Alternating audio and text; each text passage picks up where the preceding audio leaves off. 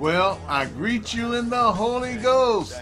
I'm Brother Dwayne, and welcome to another exciting episode of the Cry for America.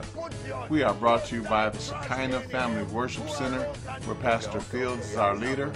We can be reached on the phone at area code 313-300-6457, or find us online under the Cry for America. We're on Facebook, YouTube, Rumble, and the Poppy Podcast. Please do us a favor and subscribe to our channel. Leave a like, a comment, a thumbs up. Share it across your platform and help us to let this word of God go forth as we are documenting God's servant Apostle Kwaw. See us ministering here in Detroit, June 22nd of 2022, ministering on the overcoming power of divine love. Oh, what a sweet and wonderful message as we learn from Reese Howells. Let's go now to Apostle Kwaw. All right.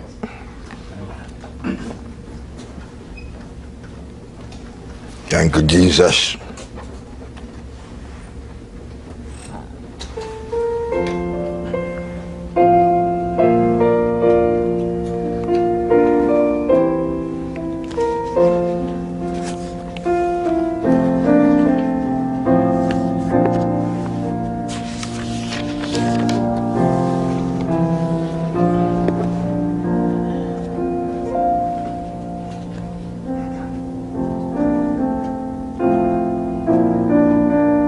You have the instrumental.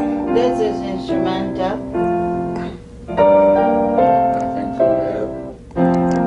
Okay.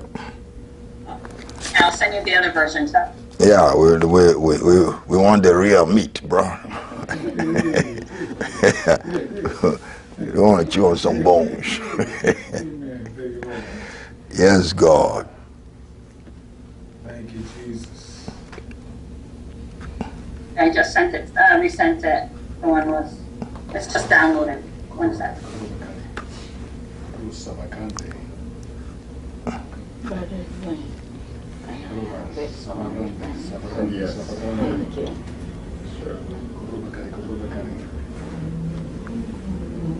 Yes, God.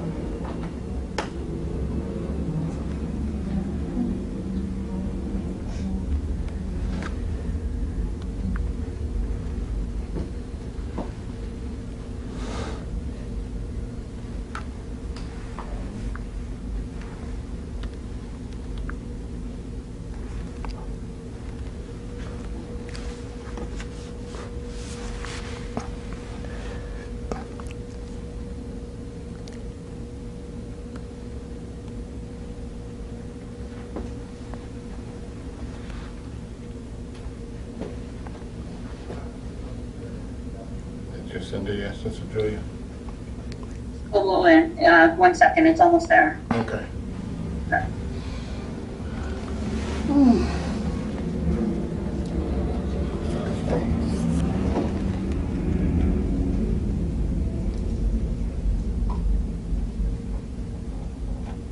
I just went through. Thank you. Amen. Okay.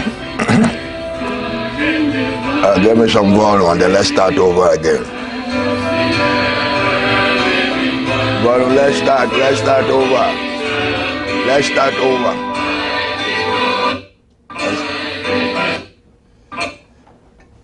Hold on, okay.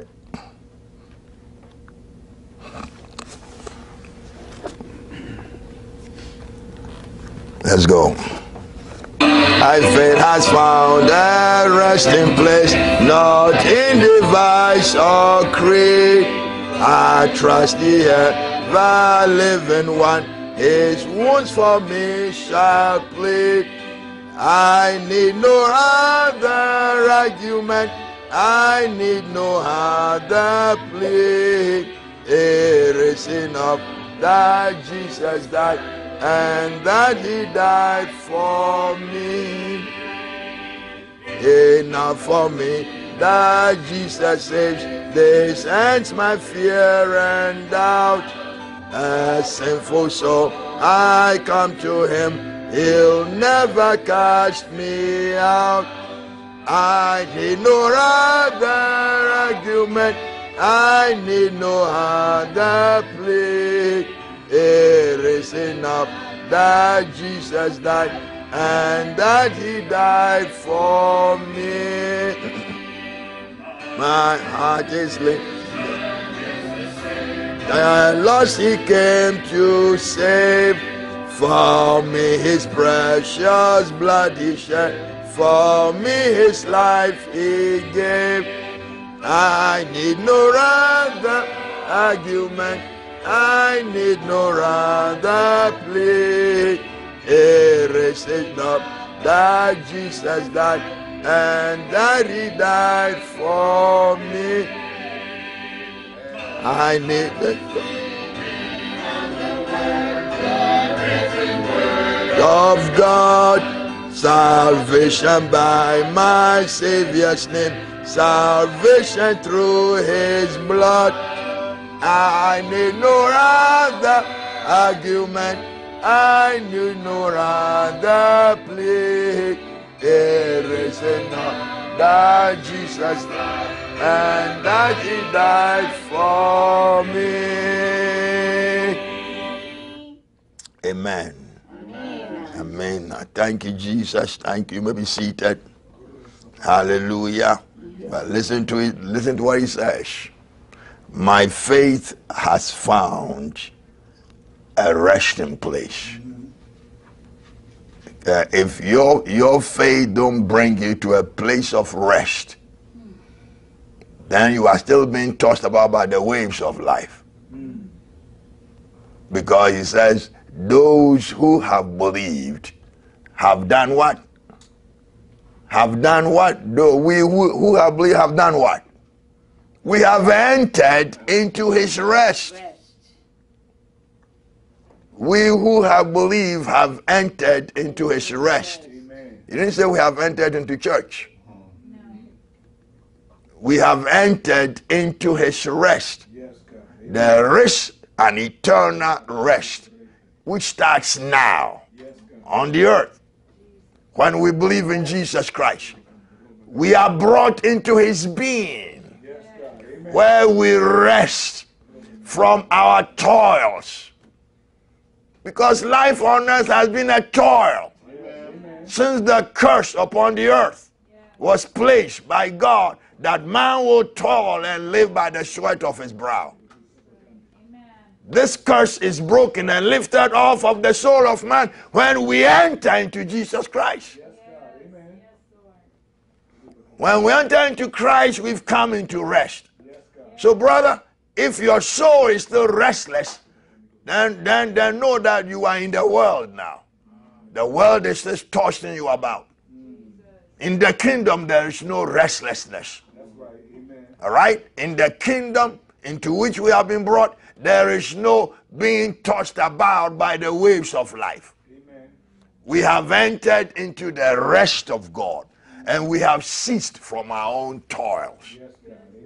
Okay? You see, people still are laboring. People still are struggling to make ends meet. They are toiling. They have to do this and they have to do that. And they have to do that. Restlessness in their soul, never having no rest. You go in the morning, you come in the midnight. Huh? You go in the morning to work and you come in the midnight. Tired, restless. You sleep for about 2-3 hours. You get up again, you gone. You have no rest. Still toiling to make ends meet. What happened to Jesus Christ when he came into your soul? And what happened to Christ when he came into your soul? You drove him away. You don't draw nigh to him. You don't have no time for him. How can you have rest? You continue your toil as you were doing before Jesus came. And unfortunately, that's what many believers' lives look like. Still toiling. The way they used to toil right before Christ came on in. Still no peace, still no love, still no joy, but consumed with their job. Quiet and insania. What great madness is this? Christ has come into your being and you're still toiling. What happened to faith? Faith that puts all your toils to rest. And you turn everything to the hands of the master. Oh, the master. I like that word, the master. The master of the troubled seas. Oh, I love that name, the master of the troubled seas of life. He walks on them waves, said, peace be still. And them waves of toil and all, they have to listen to him. But you don't allow him to speak to your waves. Your waves are just huge waves, and they are trying to sink your boat. But you don't call on Christ, and when you call, you don't believe that he'll do it for you. So them waves are having their heyday in your life. Restless, tormented. Quite insania. What great badness is this? Brother Dwayne, I don't see Brother Bob there. You sent him the thing, and then Sister Diane too? Yeah. Okay. He can't make it tonight, but he'll try to come tomorrow. Okay, all right. Okay, so brethren, we will see this, that your faith at one time, after struggling, has to come to a place of rest. Yes, God. Amen. Rest! Bro, you don't toil no more. You are free now to help somebody. You see, when you are tormented and frustrated, what mind do you have to reach out a hand to somebody? You are consumed with self, consumed with you, drowning in the sea of life. Whilst the master, oh, I love that name. I love that name, the master. Oh, when Mary went, was it Mary? No. Martha went first and met Jesus when Lazarus died. Okay, Martha said, okay, if you had me here, my brother would not have died. He said, but I'm here. So, well, I know we shall rise, that them days off. So after he talking all his theology and stuff, then he leave Jesus there. And then Jesus go, and then he go and say, Mary, the master. The master has come, and he's asking of you. Oh, I like that. The master of the seas. I like that image because he is. He walked on the troubles in the waves. Says, peace be still. They obeyed him. Why can't he speak to your troubled waters? And your boat is being tossed up and down. And you don't have no rowing. How do I call his name? Yeah, no rowing or oar no more. It's all falling in the waves. Now you're sitting in your ship or in your boat, helpless. Come on, turn to the master. Turn to the master of the waves. The waves know him, they don't know you. The waves, the troubled waves of life, they know the master of the troubled seas. They don't know you.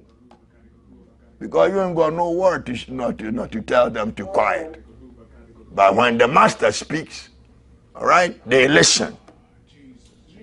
I have no argument, brother. I need no other argument. The master has spoken. No, the master is in. The master is in your boat. What argument you got? He's in your boat. Ooh, he will take you where you need to go. Instantly, you will be there. Put your life in the hands of the master. I say, let the master take charge of your life. If not, you toil and toil and toil until you die and still go and toil in hell. Ooh, yes, God. All right. Says, my faith has found a resting place. A resting place. Not in device, not in creed, not in theology, not in church services, not in barbecue dinners. I mean, ooh, not in religion. Not in anything that the human being can do by himself. He don't give you no resting. When you turn it loose to the master, there you get rest. So don't forget, don't try to rely on thy own. Thy own, he don't bring you into rest. Thy own, you know how he's a tormentor. Thy own, he torments you. Your own mind, your own understanding, your own plans, all this thy own stuff, they torment and frustrate you because they don't work. Amen. But turn it loose to the master. The master of the troubled ways. Ooh. Brother, just one word from the master. Everything is calm. Mm-hmm. The waves obey him. Amen. The raging waters obey him. The troubled life obey him. The insane people obey him. The master. I love it. So we sang it. Remember that. Okay? It says, enough for me that Jesus saves. This ends my fear and doubt. It ends it. Until your doubt is ended by what the master did for you, you ain't got no rest. There's no fear, there's no doubt in this walk. There's confidence, there's trust, there is faith, there is leaning on the everlasting arms. Leaning on. Oh, brother, I love Jesus, I feel good in my soul. I lean on the everlasting arms. Yeah, he ain't gonna let me fall down, brother. He promised that he will sustain me. So I can trust him. You must trust Jesus. Because that is the very essence of the Christian walk. Trust Jesus. Trust the plan. The plan of life is called Jesus. The plan of life is called Jesus. That's God's plan. Trust the plan. They call him Jesus. Hallelujah. He will take you through. He will take you through. He ain't taking you through so far. He brought you this far. He's going to continue. He said, enough for me that Jesus saves. This ends my fear and doubt. A sinful soul, I come to him. He will never cast me out. He ain't casting, he holds you. He holds on to you. He don't let you drift. Oh, my Lord, I thank you. My heart is leaning on the word, the written word of God. Salvation by my Savior's name. Salvation through his blood. I need no argument, no other creed, no nothing. Because my faith is not standing on some theology, on some creed, on some man-made religion. Oh no, my faith is resting on the divine religion that Jesus brought. Amen. The confidence of faith. Leaning on the everlasting arm. And knowing that he has said, I will never leave you nor forsake you. You all don't believe that? But it's true. He don't leave, he don't forsake. How many times has the Lord reminded us, remember what I told you? I will never leave you nor forsake. Oh, brother, it goes my soul to hear the Son of God telling you directly that I told you. My promise that I will never leave you nor forsake you. So don't look around as if I'm not there. Yes, God. When you don't hear me, don't worry, I'm right there still. Amen. Yes, Lord. I'm right with you when you don't hear me. I'm just watching. Ooh, I like that, brother. He's just watching to see that you're going to walk according to the way he taught you. Just watching. The master. The master teaches how to walk. You hear that? The master teaches us how to walk with him.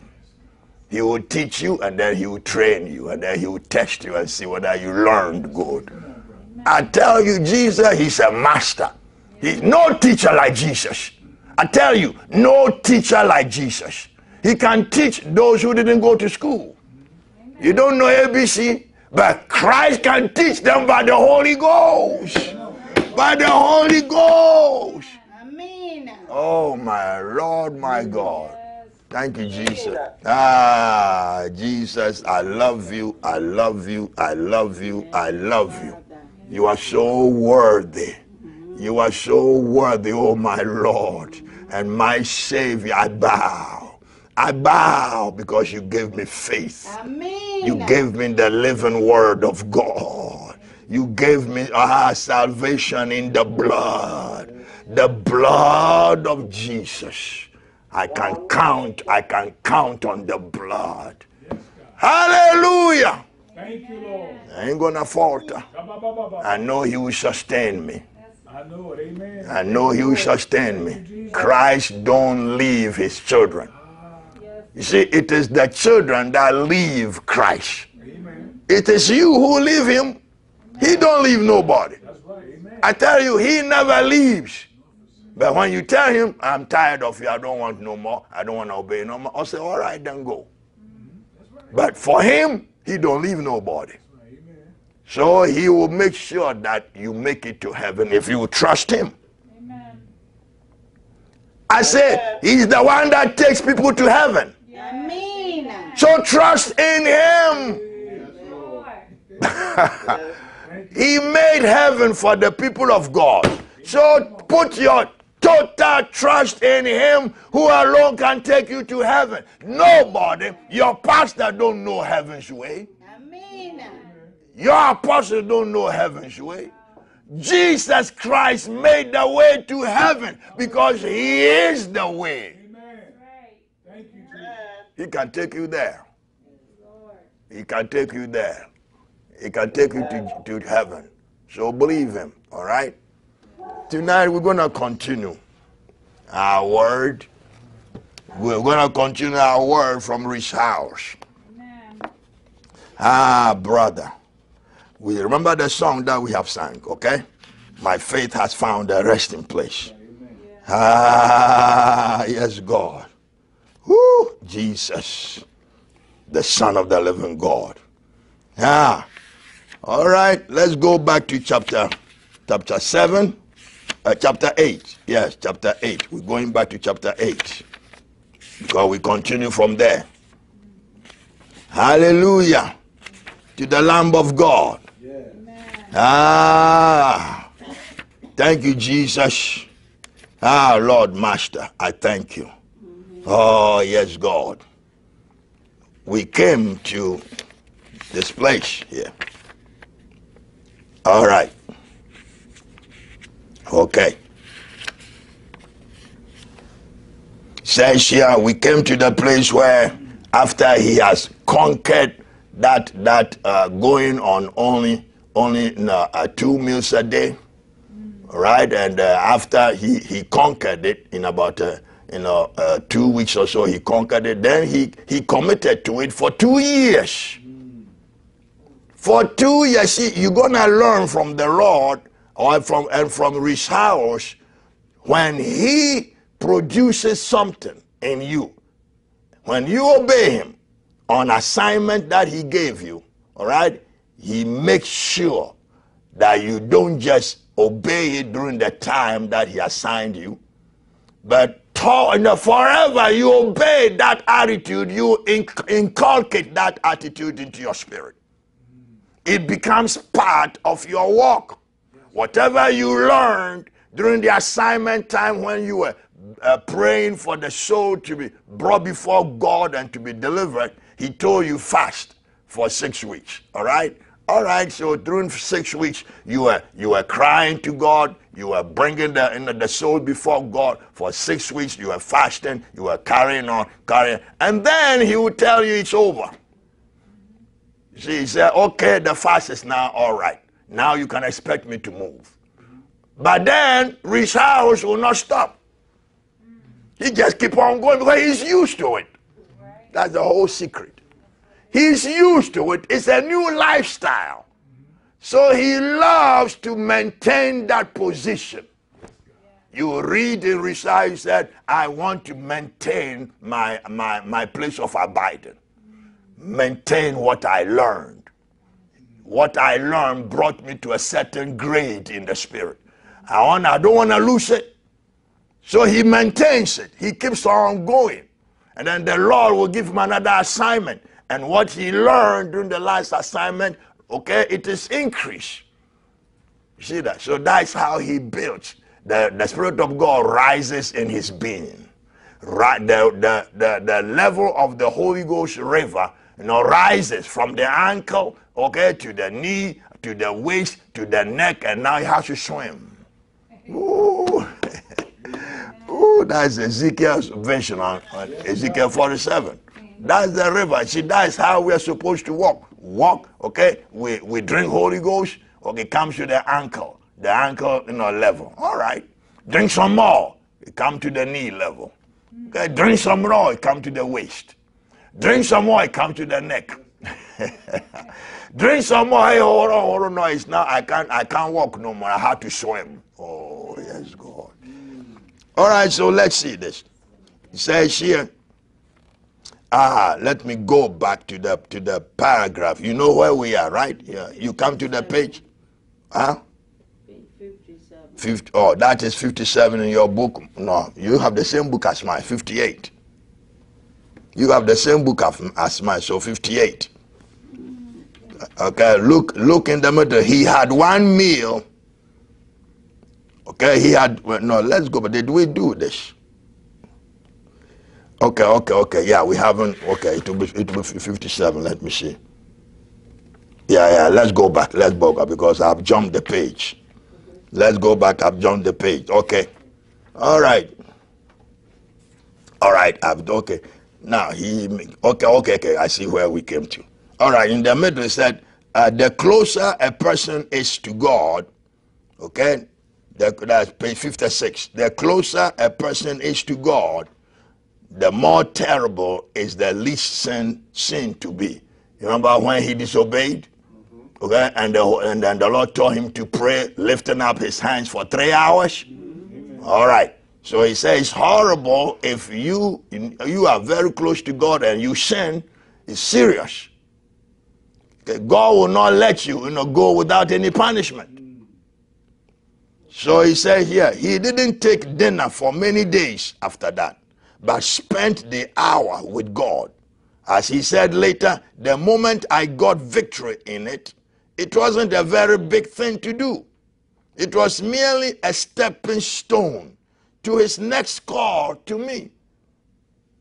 It is while you still want a thing that you can't get your mind off of it.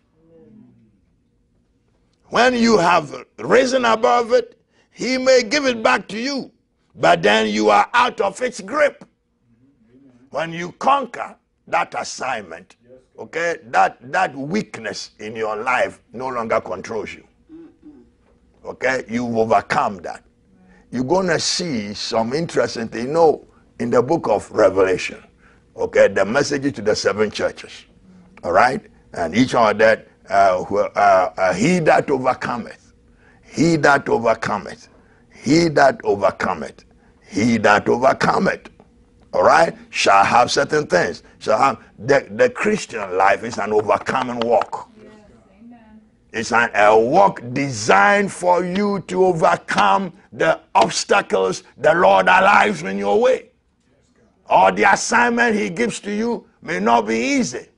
But the promise is he that will overcome. Yes, amen.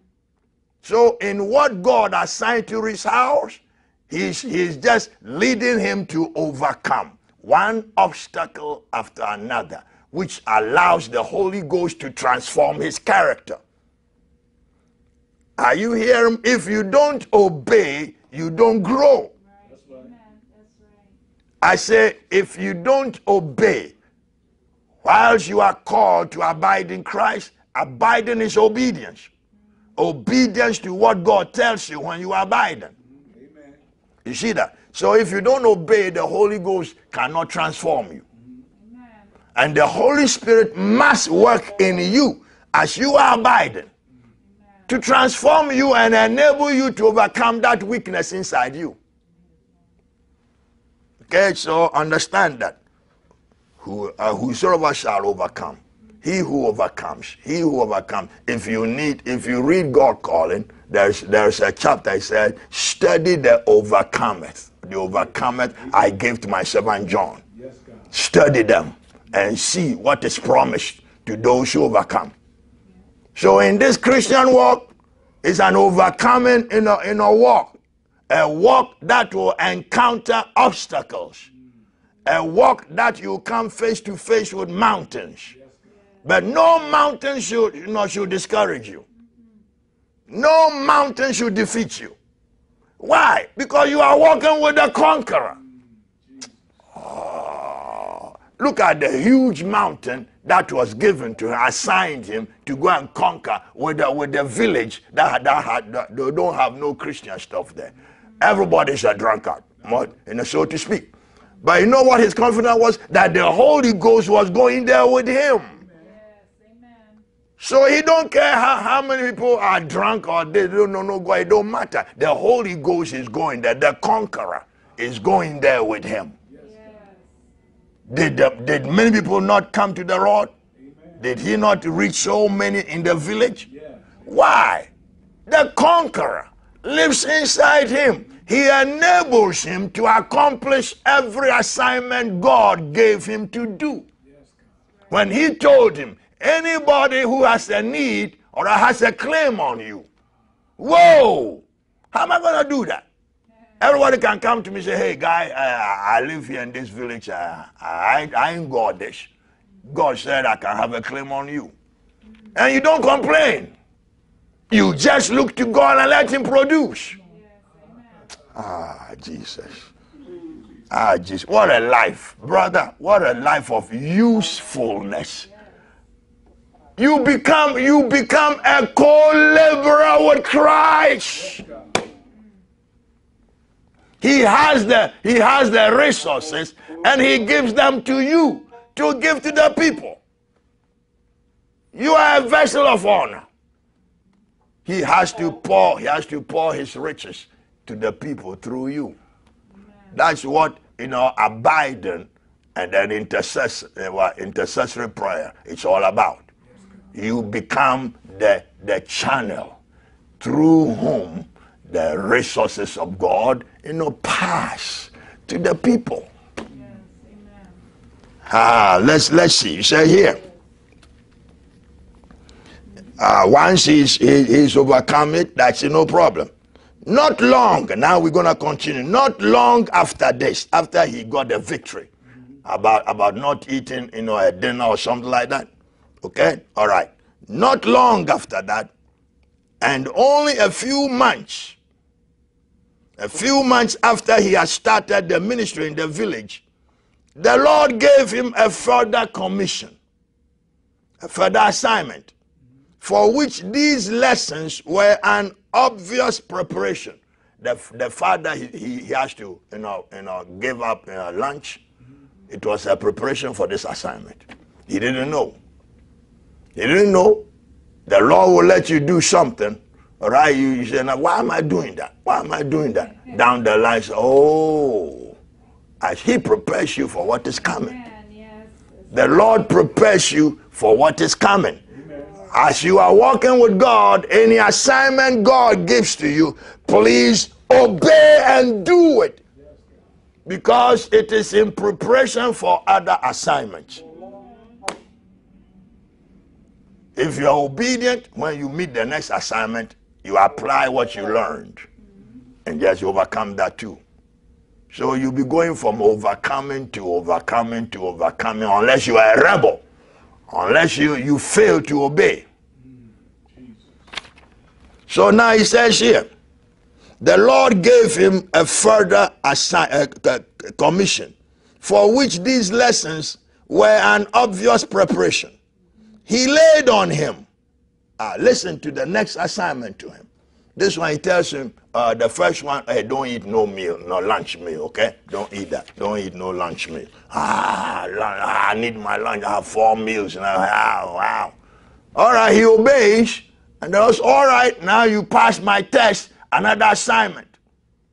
You pass my test, another assignment. You don't pass it, no assignment. Amen. You don't pass the previous assignment, you can't go on. Now, do you remember this? In Prophet Anchi's, one of the revelations God gave him, how many people were walking in the pathway, but they were stuck in the pathway to heaven. They were stuck and they cannot go because certain things they have not taken care of. You hear me now? Maybe they were stubborn. Maybe they were disobedient. And once you are stubborn and disobedient, you stay at the place you disobeyed. Until you have learned to obey God before you are allowed to continue. You didn't hear me. I say you didn't hear good. Amen. Where is the Amina guy? I thought he was on. Then where is he going again? Oh, yes, God. But listen to this. He said he laid on him, listen, he laid on him the burden of the tramps. The many men who were to be found in the street. Found in the district, wandering homeless and jobless from place to place. He put their burden on him. And hold on. They were to give a chance to every tramp that came to the mission. Give him a chance. What chance? Find, he said here, to the mission. It was to be a practical lesson on what divine love is towards an undeserving sinner. They are now to demonstrate, what divine love does for an undeserving sinner. The tramps, they are downtrodden. They don't care for themselves. They're just roaming around. But divine love can lift them up. I say divine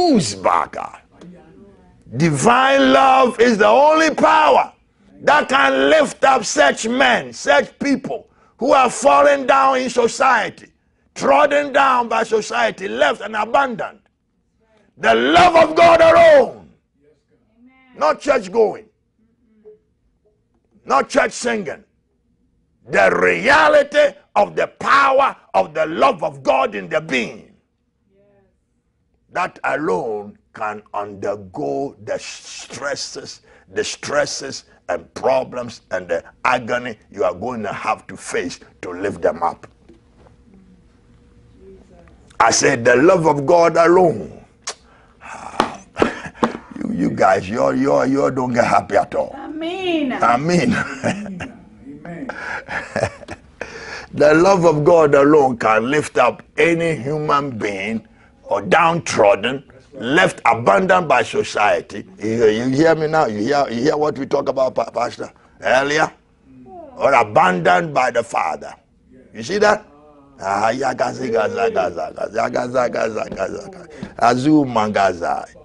The young man needs somebody, all right, to lift him up. Lift him up before God. God can link your prayer to him. Azu, boy, oh boy, why don't we pray more? Why don't we lift up people and pray for the multitudes? God will direct our prayers and link them up to those we are praying for. God alone can do that. So here, the burden is now for the tramps. Now he went to the villages, right? And help the villages, lift them up. Now it is the tramp, the tramps that roam around in the district. the men who were to be found in that district wandering, homeless and jobless from place to place. Do we have some in America? Do we have some in Africa too? Jesus. Plenty. Roaming around, no help, no clothes. But we go to church, we sing in the choir, we having good time in our church services. But the Trump, he ain't got no access. He ain't got no hope. We teach Sunday school. It's about time that we make our Christianity, okay, impactful. That's right. Amen. Have impact on people who have no hope. Yes, God. Thank you, Jesus. It says here, listen to what he said. They were to give a chance to every Trump that came to the mission. It was to be a practical lesson of what divine love is towards an undeserving sinner. Notice what God is looking for. A practical experience, Azul. A practical learning of what divine love means and can do for an undeserving sinner. A demonstration of divine love in action. How does it work? You say you got God's love? All right, put it to work, let me see. Did Jesus not demonstrate divine love? But you look at the woman who lost her only child, the widow at Nain. Nain, that when they were carrying some dead guy along going there, he's the only son of the mother. All right? Jesus was filled with compassion. His heart felt the agony of the woman whose only child is gone. Who can help her? Who will take care of that woman? The only son is gone. Jesus felt the anguish of the woman. Then he just went there. There ain't no protocol. He just went there. He said, he touched the beer. He touched the desk. He said, hold on, guys, don't hold on. Son, come up. The guy woke up. The dead man woke up.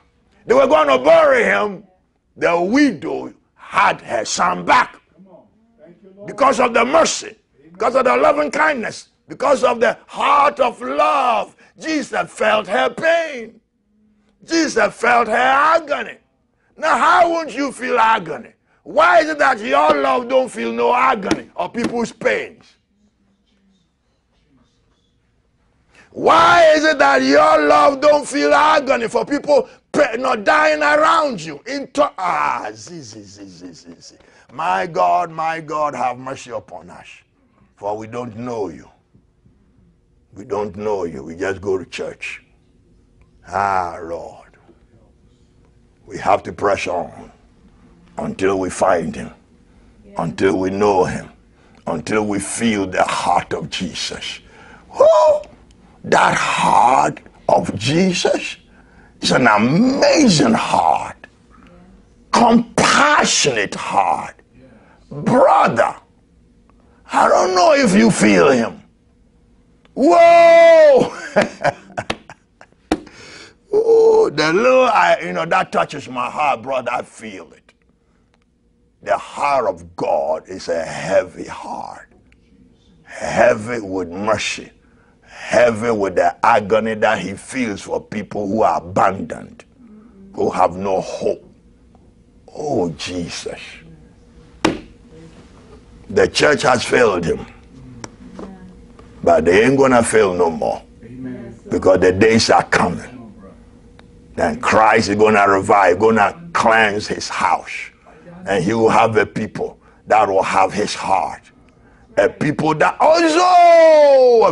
will feel the heart of Jesus beating in them.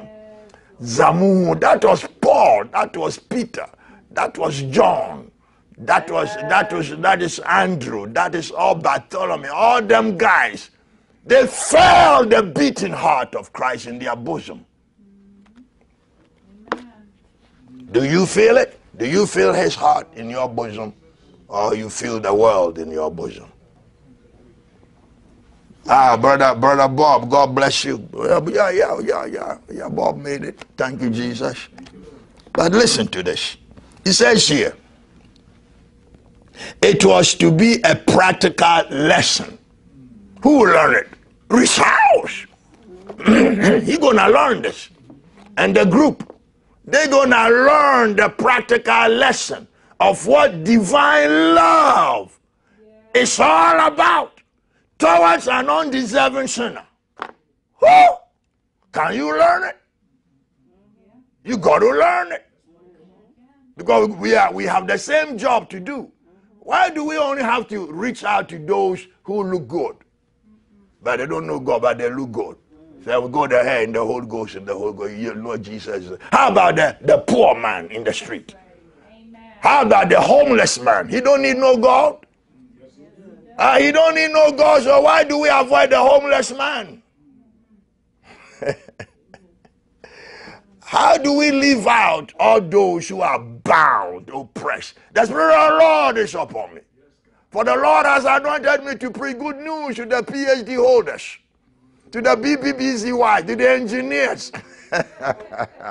The engineers, yes, God, and the prime ministers. Woo! Jesus came to look for the prime ministers, and the engineers, and the millionaires. Oh yeah, the one who can pay 1,000 in his line. Is that what he came for? No. For he has sent me to preach the good news to the poor. To set free those who are oppressed. Hey, to set free the prisoners. Those who are crushed. The bruised ones. The helpless ones. The tormented, the bound. The gospel is good news. Okay, if you are self-satisfied, you don't see no good news in the gospel. But be one of the poor. Be one of the wounded and the oppressed. And let the good news come to you and start to lift you up. Brother, it is good news. You feel, wow. I was a sinner far from the shore. The shoreline. I was sinking and Jesus came by. Now love lifted me. Love, oh Zakuriando, Mama, Kazabura, Kodabadaga, Sengarum Dagazote. The love of God lifted me up. Love lifted me up.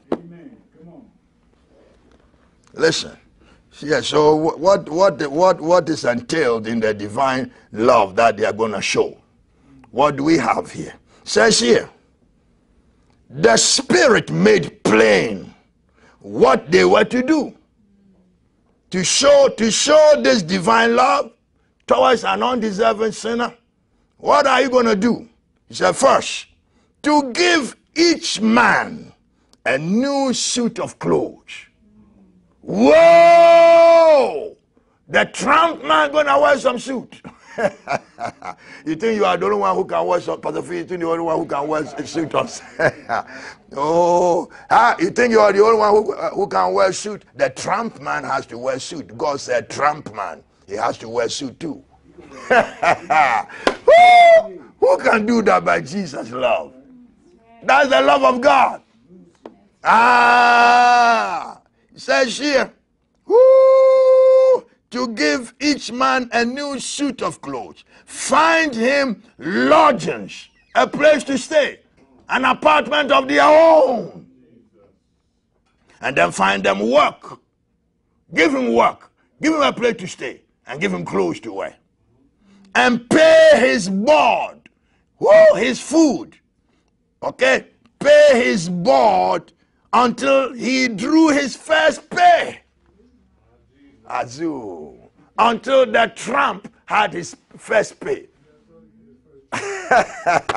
Until the Trump roaming around in the street.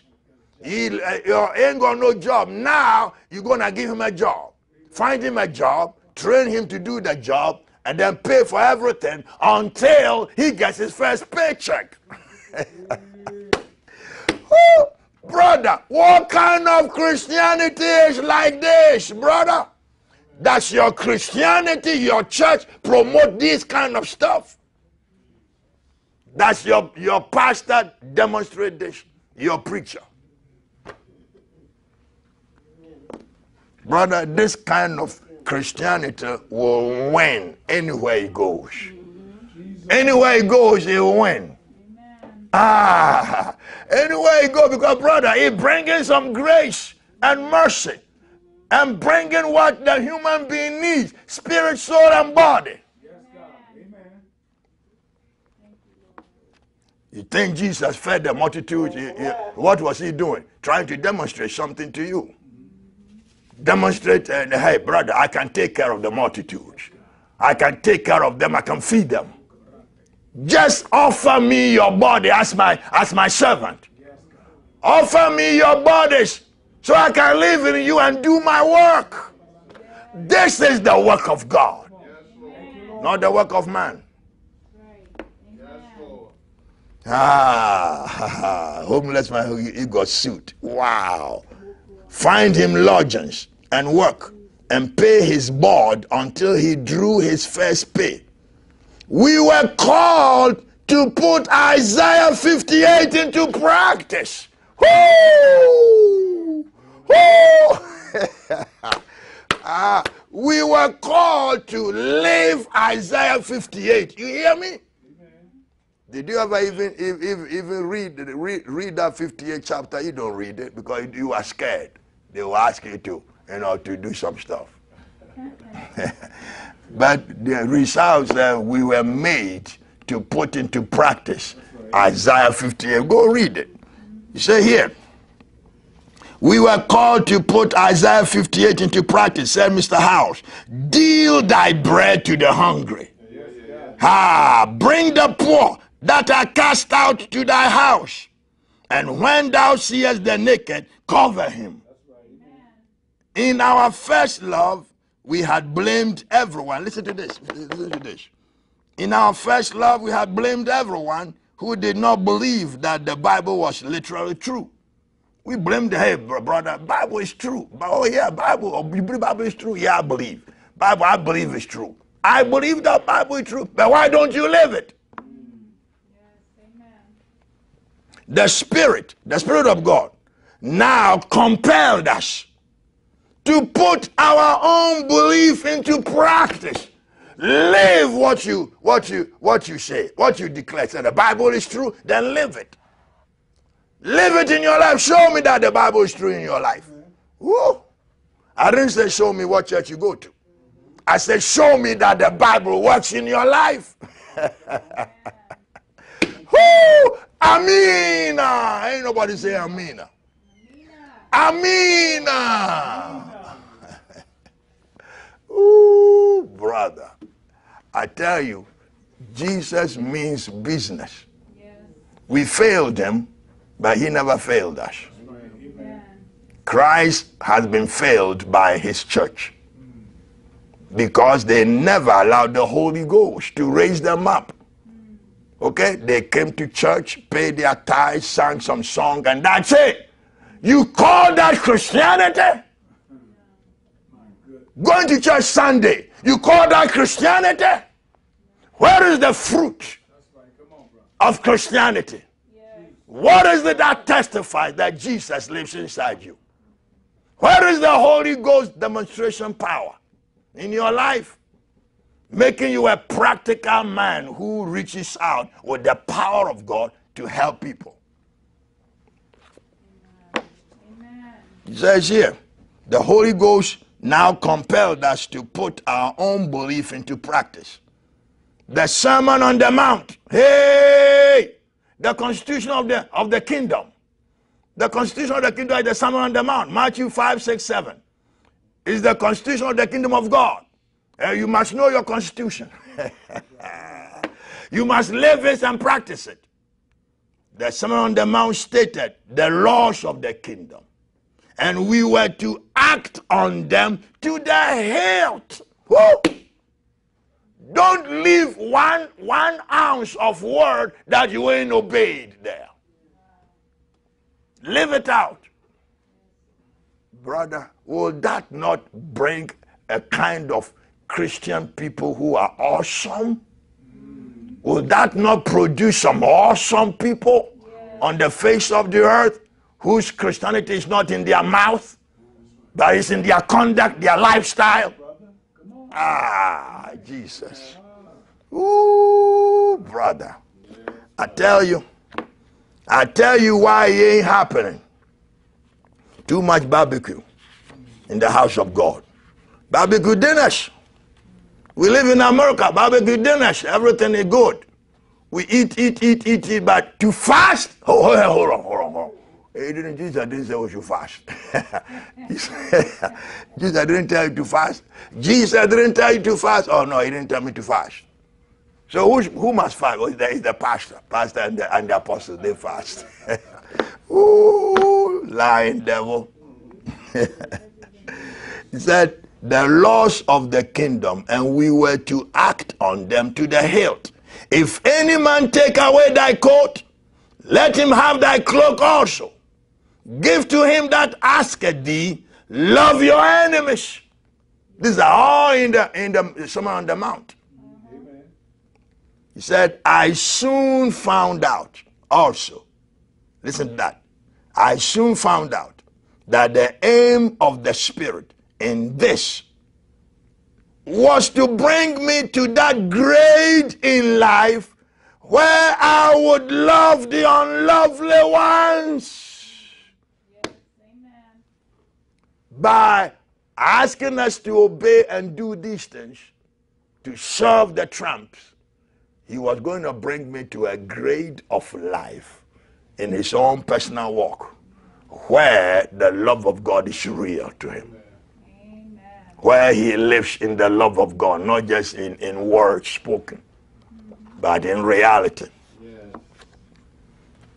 I soon found out also that the aim of the Spirit in this was to bring me to that grade in life where I would love the unlovely ones.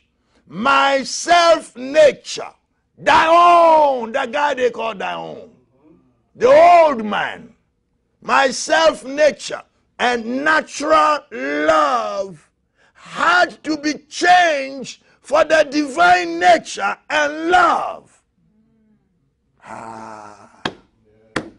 Did you hear that? My self-nature, myself, self, me. Me don't love nobody but me. Me, he don't love nobody, just me.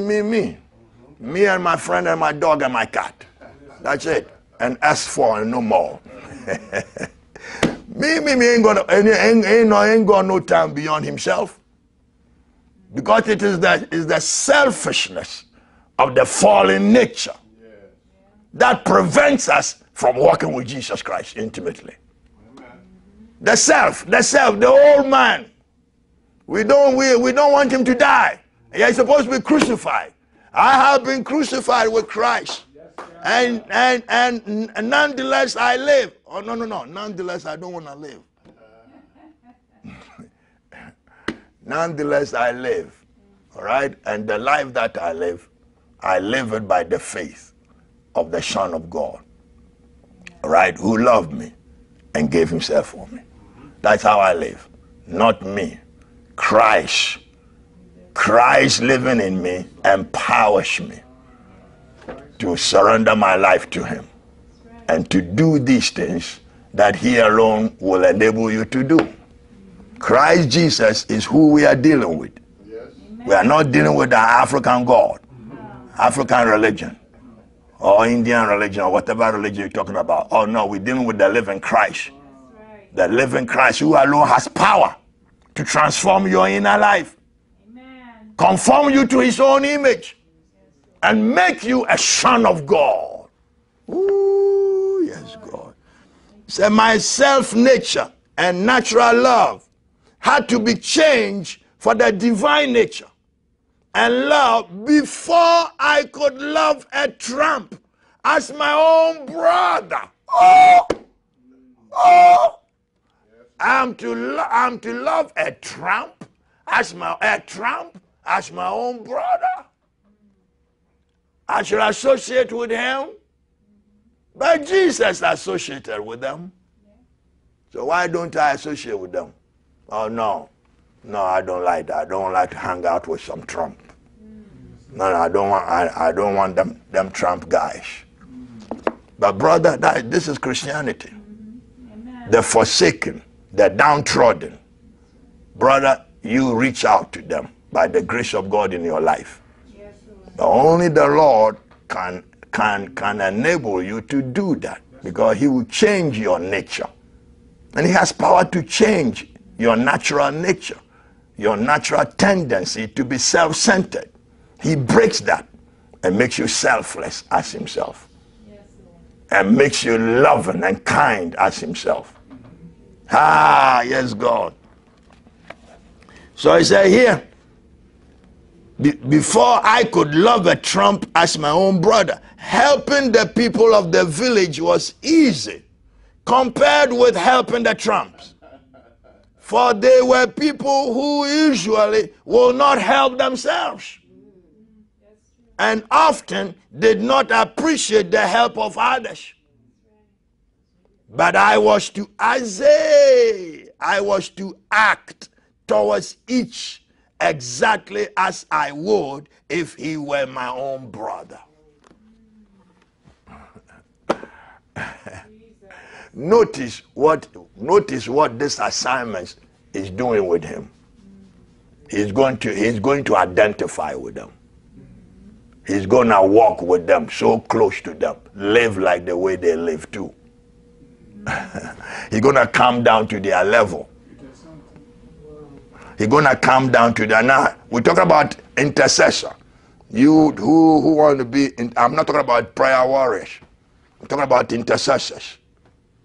Okay? You are going to understand that you must identify with the person you are interceding for. Did Christ not bear our sin? Did Christ not bear our burden?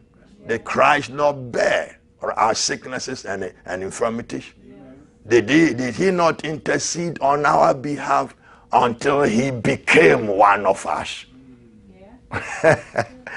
Until he became even worse than us. He became the very thing God hated. He became sin. He didn't just replace us. He became the very thing God hated, called sin. Right. Amen. Before we could be delivered, Christ became sin, so that we might become the righteousness of God in him. Yes. Woo!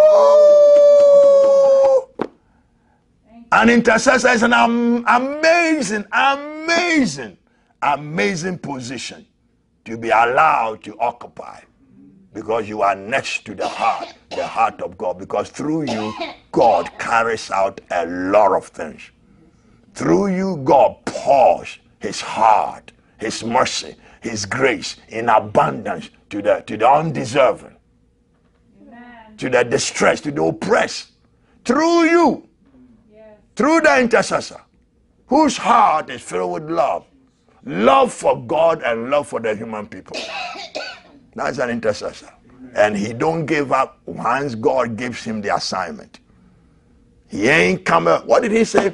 And my word, so the word that comes from my mouth will not do what? Will not come back to me void. When the intercessor gets the word of God, the assignment of God, he ain't going back to God until it is accomplished. Amen. Right. He says here,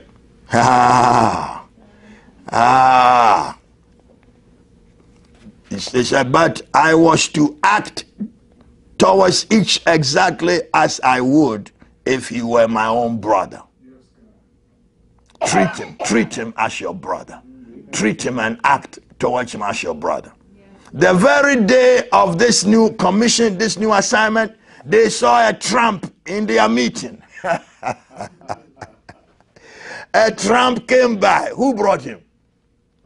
The Holy Ghost brought a Trump there. He gave him an assignment. Now he's going to test it. You find the Holy Ghost doing these things. He gives you an assignment. He will test it.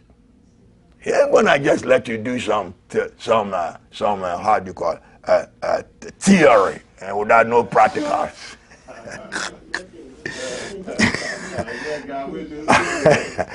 He will take you through it. Okay? So he says here, the very day of this new commission, they saw a tramp in their meeting for the first time. He had been on the road for months without work or lodgings and had heard the singing in the mission. He was overcome with the reception he was given. One of the believers provided him with lodgings and found him a work. Right there, the tramp came. They obeyed, gave him a place to stay, and gave him a job to do. Ain't that something? Brother, I want to obey God, obey him good. Obey him good. All right? Yes, God. Provided him with lodgings and found him work. In 2 days, another came. News of charity is like wireless. Mr. Howells said, carried far and wide in no time. And a greater number came than we had bargained for. The Holy Ghost will test the assignment. No limit to what he will bring. Because he's the one going to supply it anyway. See, that's the whole point that we miss. God gives us an assignment, we think we have to do it. It's not us going to do it. He lives inside us. He's the one who deploys his mighty grace and power through you and enable you to accomplish it.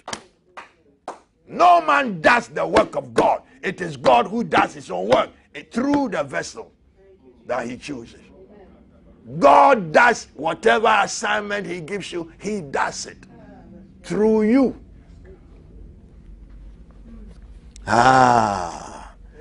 In 2 days, another came, or I like that. He says here, and a greater number came than we bargained for. We were not allowed to stop them. How dare you stop the tramps? That God said, go there for help. Go there, they will help you. The Lord directs them.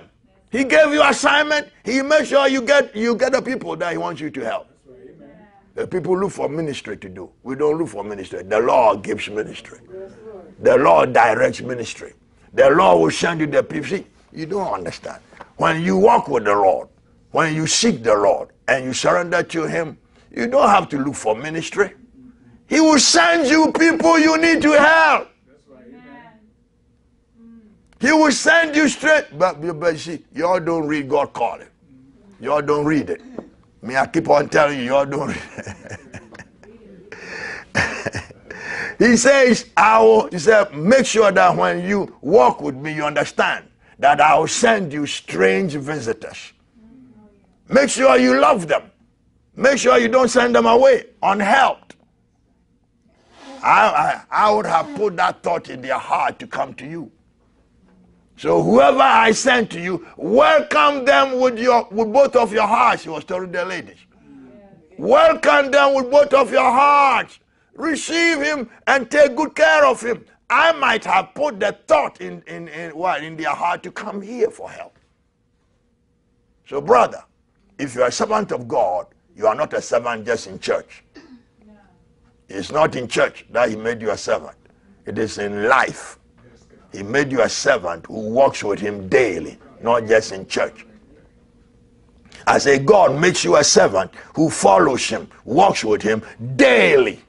Amen. Not just in church, daily. You walk with the Lord, then he can give you the assignment he wants anytime, any hour. Listen to it. He says here. Ooh.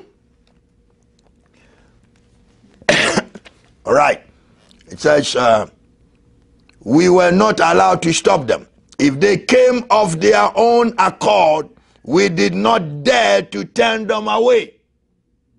I didn't call them, tramps. I preferred the name the Savior used and called them prodigals. And I learned, according to 1 John chapter 4, verse 20, that you don't love the Savior one bit more than you love the least of the least he died for. So how can you say I love God whom you don't see? Amen. When you don't love your brother whom you see. Amen. Come on, God.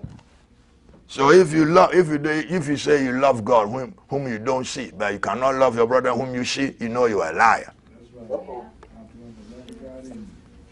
So if you love Jesus, love the brethren. If you love Jesus, you love all those that Jesus is concerned about. And if you're a man of God, all the sheep, oh my goodness. Pastor, are you a pastor? I don't know. I don't know.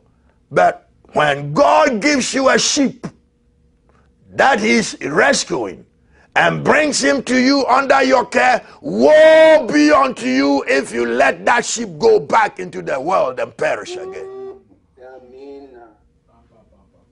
Because he paid price for that sheep. All right? He said the last time the song that we sang, it wasn't the tune that should have brought that. This he said, a charge to keep I have, a God to glorify, a never dying soul to save, and fit. And fit to save the soul and make him fit for the sky, for heaven. Amen. Save the soul and bring him home to me. That's the charge of God to the church, to pastors. You all jump on the money, and you let the soul God died for, bled for, to go back into the world, and you, the pastor, want to go to heaven? You ain't going there. Oh, you ain't going there. A charge to keep I have, a God to glorify, a never dying soul to save, and fit him for the sky. Fit him not for hell. Woe unto you, Pharisees. Woe unto you, scribes. For you comb through the whole earth looking for converts, right, to bring to your church. And when you win one and you bring him to your church, you make him twice a child of hell, more than yourself. You know what Jesus says? You Pharisees, your ministry produces people for hell. Ain't that something? That's what Jesus told the Pharisees. Your ministry produces souls or Christians for hell. They don't go to heaven.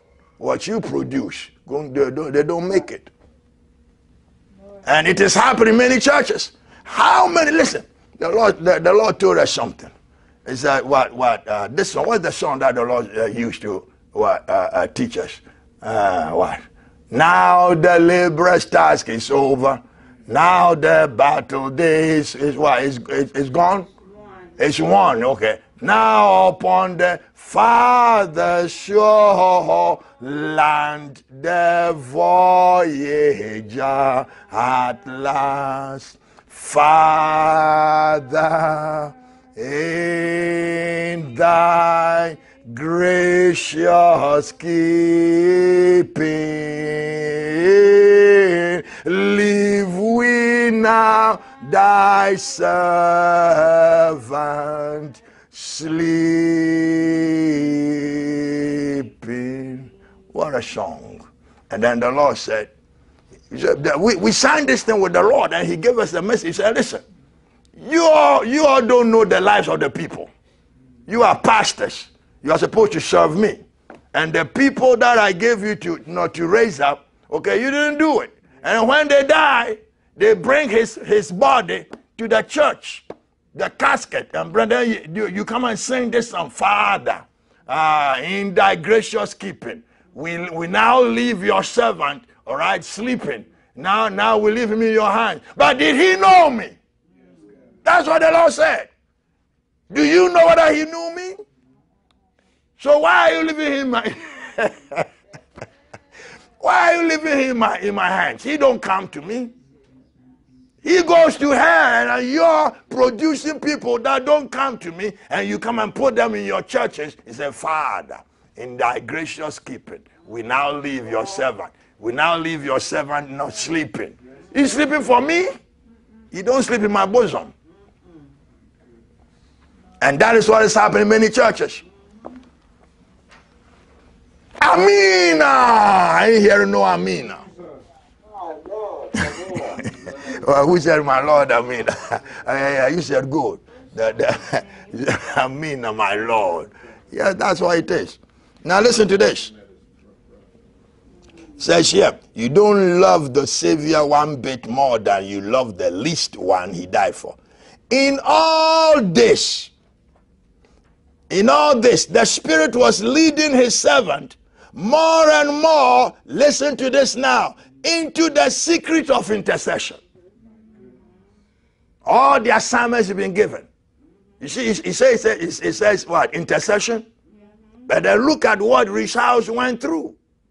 Look at the assignment given to him and what he had to do. Look at the food he had to let go. Look at the fact that he had to walk close to them.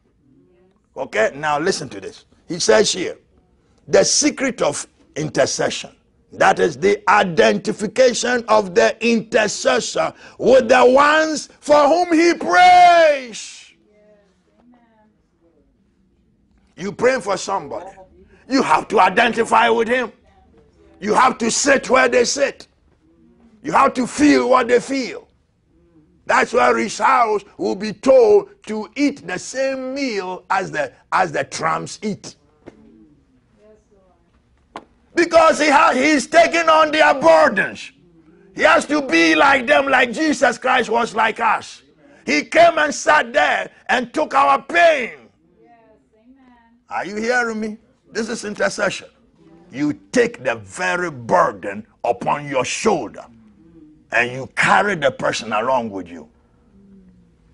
It says here, the identification of the intercessor with the ones for whom he prays. Now listen to what Reese Howells has been doing so far. He had called him, the Lord had called him, all right, to associate with Will Battery. You remember Will Battery? Yes. Okay, but listen to what happened. I don't know whether you really remember what happened to Reese Howells and Will Battery. Okay, in chapter 6. Will Battery, which had touched his pride. His pride when Reese Howells was associating with Will Battery. That Trump-like guy, okay, that shoes were just disheveled and all. Reese Howells was walking with him. At one time, he felt ashamed. What is that? His pride. God touched his pride. Hey, you don't want to associate with him, but I do. I, the Lord, I do. I do. So why are you better than I, the Lord? And you let your pride, stinking pride, and you are ashamed to walk with my son that I created him? Your stinking pride don't make your associate draw closer. Let me read that to you, because maybe you read the Bible, but you read results, but you don't remember. Let me read that to you.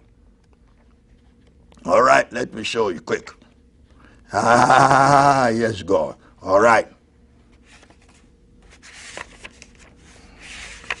Ah, yes, God. Loving an outcast.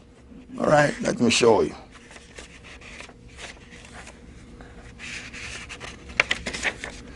Okay, all right.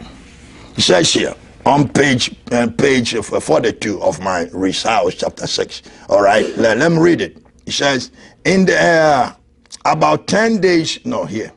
In his free hours, Reese Howells made this man, Will Battery, his friend, and spent all his Sundays with him. He had more joy spending his Sundays with him, associating with him. He had more joy, he said, seeking to win this one than at chapel in the company of the other believers. He would rather spend his Sunday, days with this guy, with Will Battery, than going to church, with all them so-called believers. He said here, he even walked about the village with him. Although embarrassed once or twice as people turned and stared at him. What is that? Pride.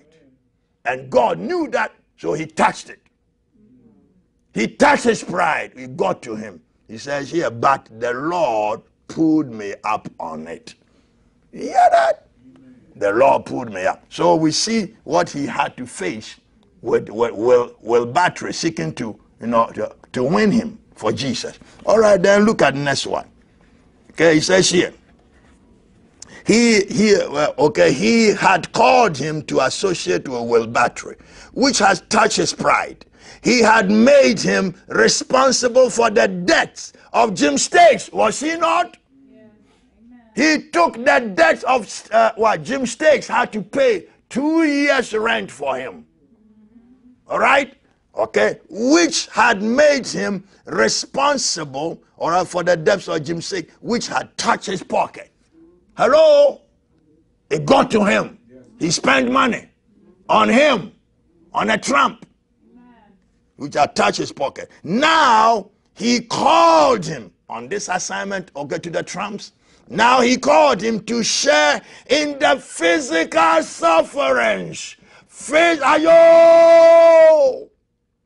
He called him now with the tramps to share in the physical sufferings of the destitute, which would touch his body.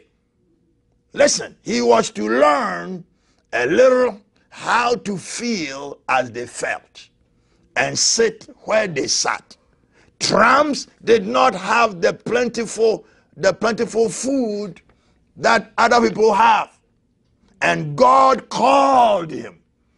God called Reese Howells to come down to their level. Brother, don't tell me you are an intercessor if you ain't going to identify. That's why I knew I had to fast. I have to learn fasting all the time, because I don't know when I'll be asked to, to contact somebody, go near somebody, pray for somebody. I don't know. So I came to love fasting, to do it all the time. I only ate, 1 meal a day for many, many, many years. Are you hearing? It was because I was preparing my inner life to be ready to help wherever God calls me. He says here, and God called him to come down to their level.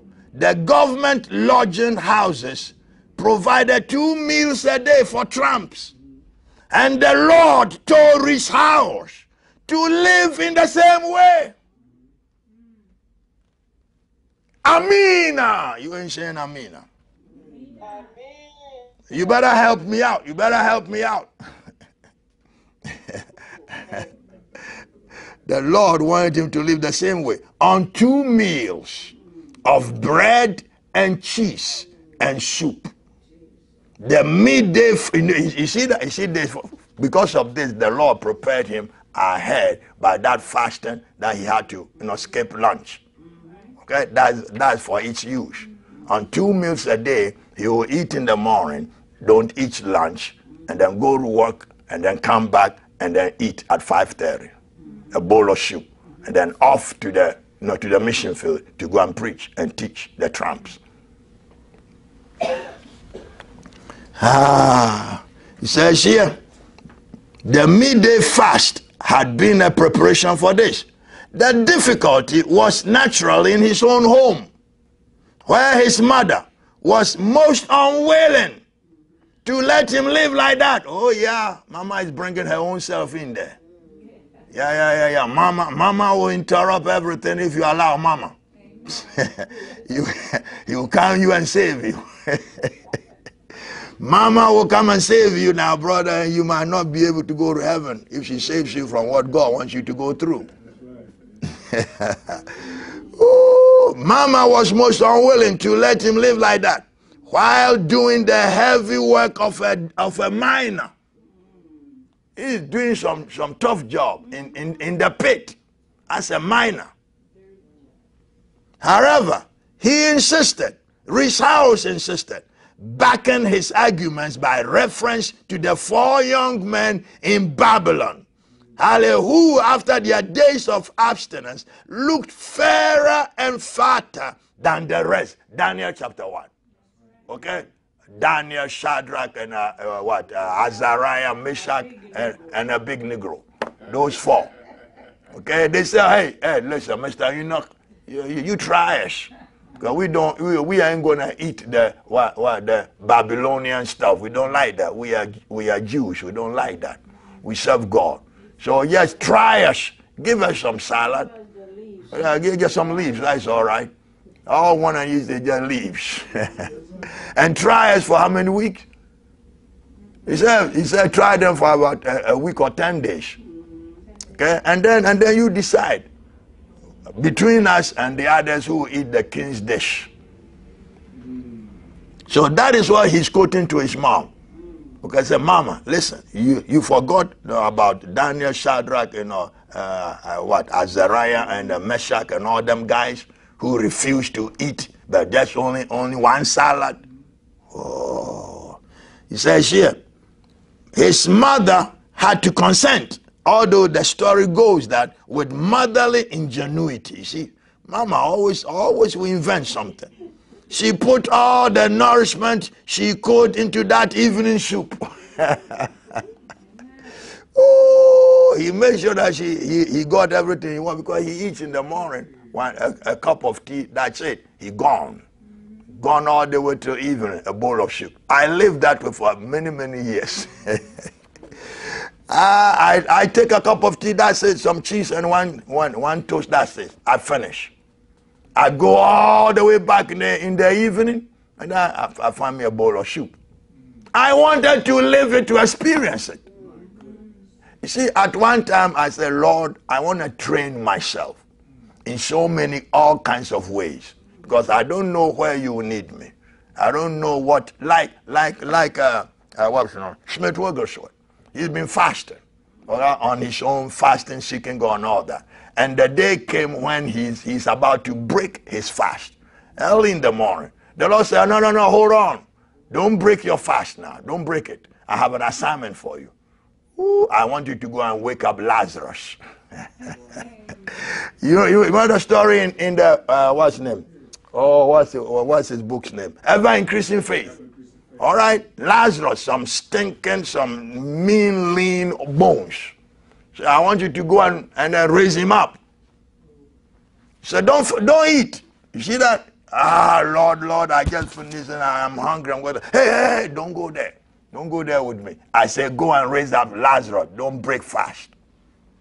Be ready for God to assign you any time, any hour, and ask you, don't eat. That's why if you don't have control, discipline on your appetite, you will falter. Yeah. Your stomach will be growling. Your stomach will be growling, you'll be grumbling. Brother, no grumble with God. You want to serve him right. Okay, so he says here, yes, God. He had one meal at 6:30 in the morning and the other at 5:30 in the evening, after his day's work in the pit and before he started for the village. It was a battle at first, both physically and mentally.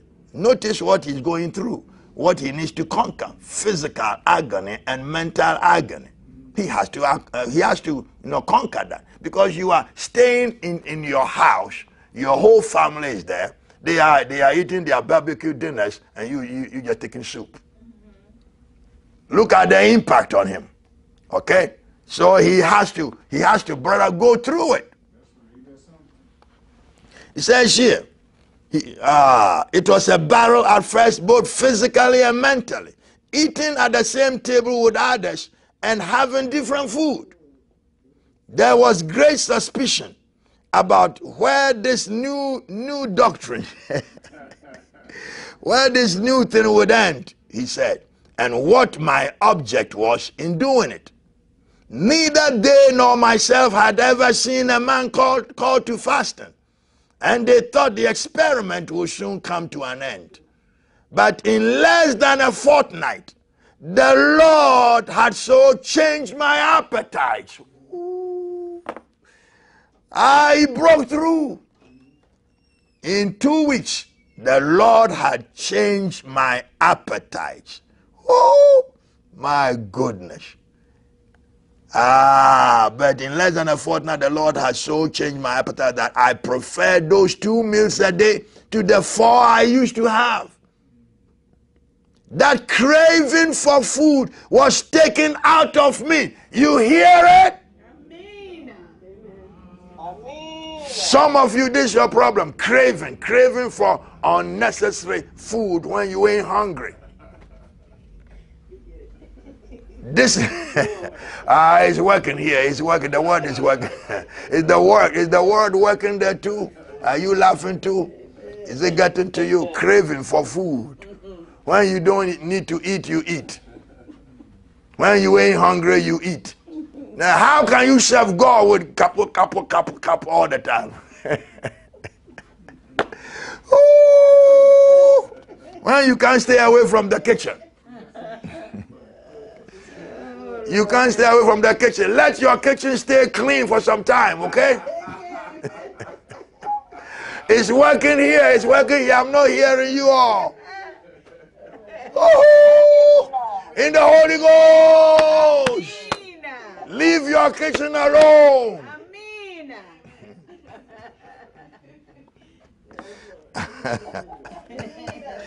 Ooh, my goodness. I tell you, he says here, the craving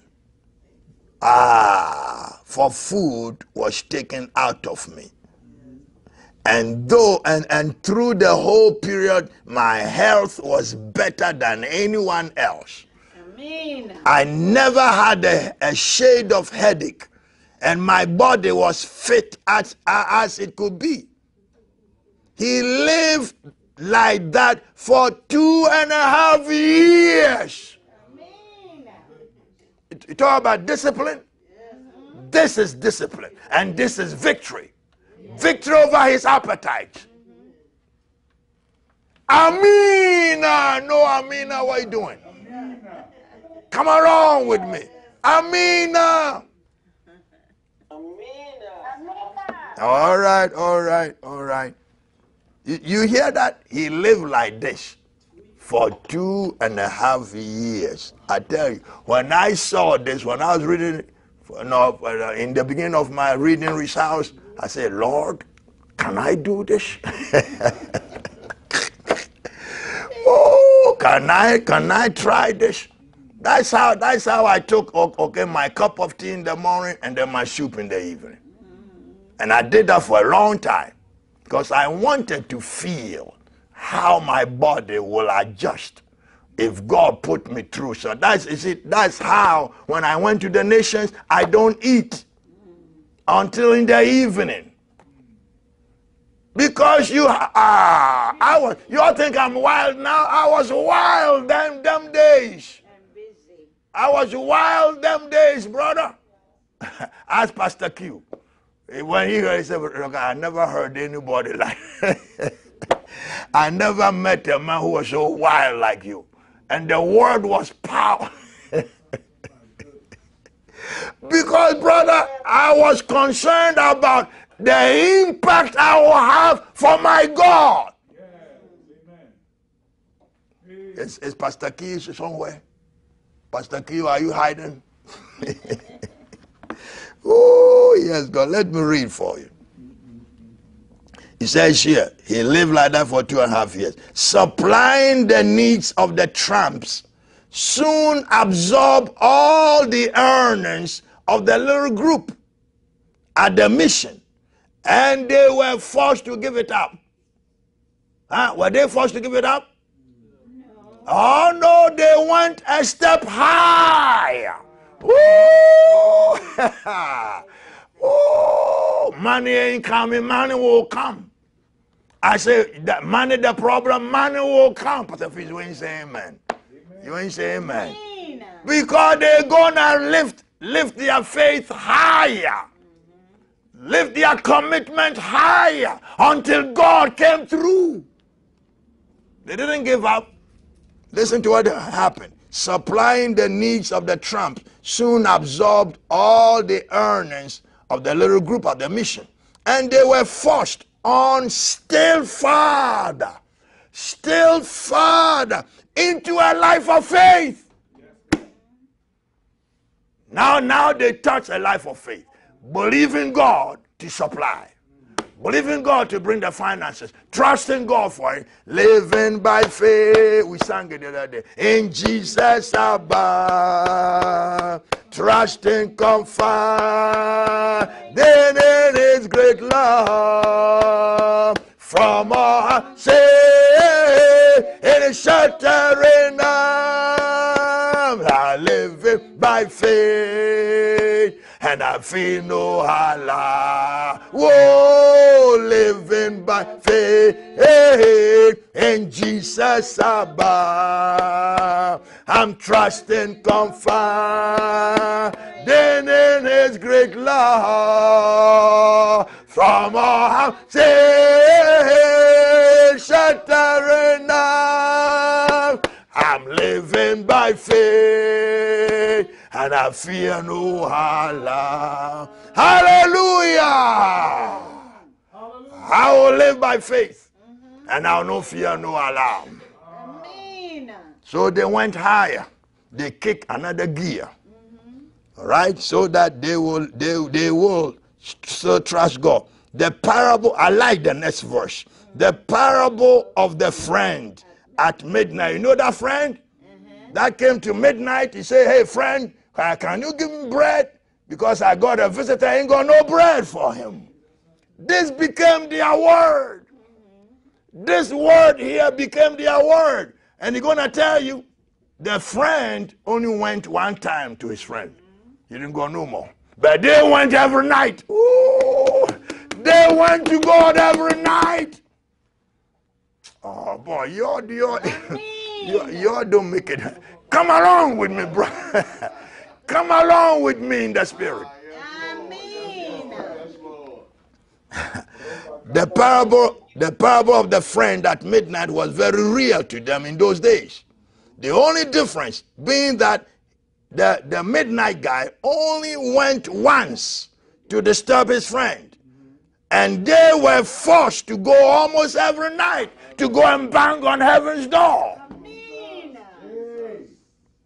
They proved, said Mr. Howells, what aha. You see, I told you that we're going to sing my faith has found what, a resting place? All right, here it is. He says here, they proved, said Mr. Howells, what the Reverend Evan Hopkins used to teach of the three positions regarding faith. Whoa! Now listen to it.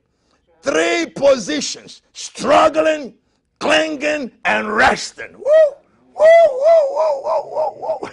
My faith has found a resting place, not in device, nor creed. Oh, no, no creed. Amen. All right, listen to this. So, struggling, clinging, and resting. The three steps in faith. The illustration Mr. Hopkins used was of a shipwreck. Now pay attention to it because that's your faith. Of a shipwreck when people are thrown into the sea. In the struggling position, now listen to it. When you are in the sea, you are struggling. In the struggling position, they are in the water, fighting against the waves. The waves of life are towering over their boat and are in need of help themselves, right? In the struggling position, you need help. Then in the clinging position, they are holding on to the boat. They are clinging to the boat now. They manage to go near the boat and hold on to the boat, all right? But they are holding on. Their hands are not free. You see that? They are holding on, clinging to the boat. They are quite safe themselves, but cannot help anyone. Anyone else? Because both their hands are occupied. They are holding on to the boat. If you let go of the boat, you sink. So you can't help nobody else. You can help yourself. Right? Okay, so he said here, in the resting position, they are sitting in the boat with both hands free to help others. Woo! The place of deliverance was always when they got to the resting faith. Amen. When your faith ain't resting calm, knowing that God will come through for you, you'll be tormented and you'll be blown left and right by the waves. So the resting position of faith is what Christ brings it into. Those who have, we who have believed, have entered into his resting place. Can you help me with a little water, my bride? You see, so notice the three positions of faith: struggling, okay, and then leaning against or what? Struggling and what is it? Clinging.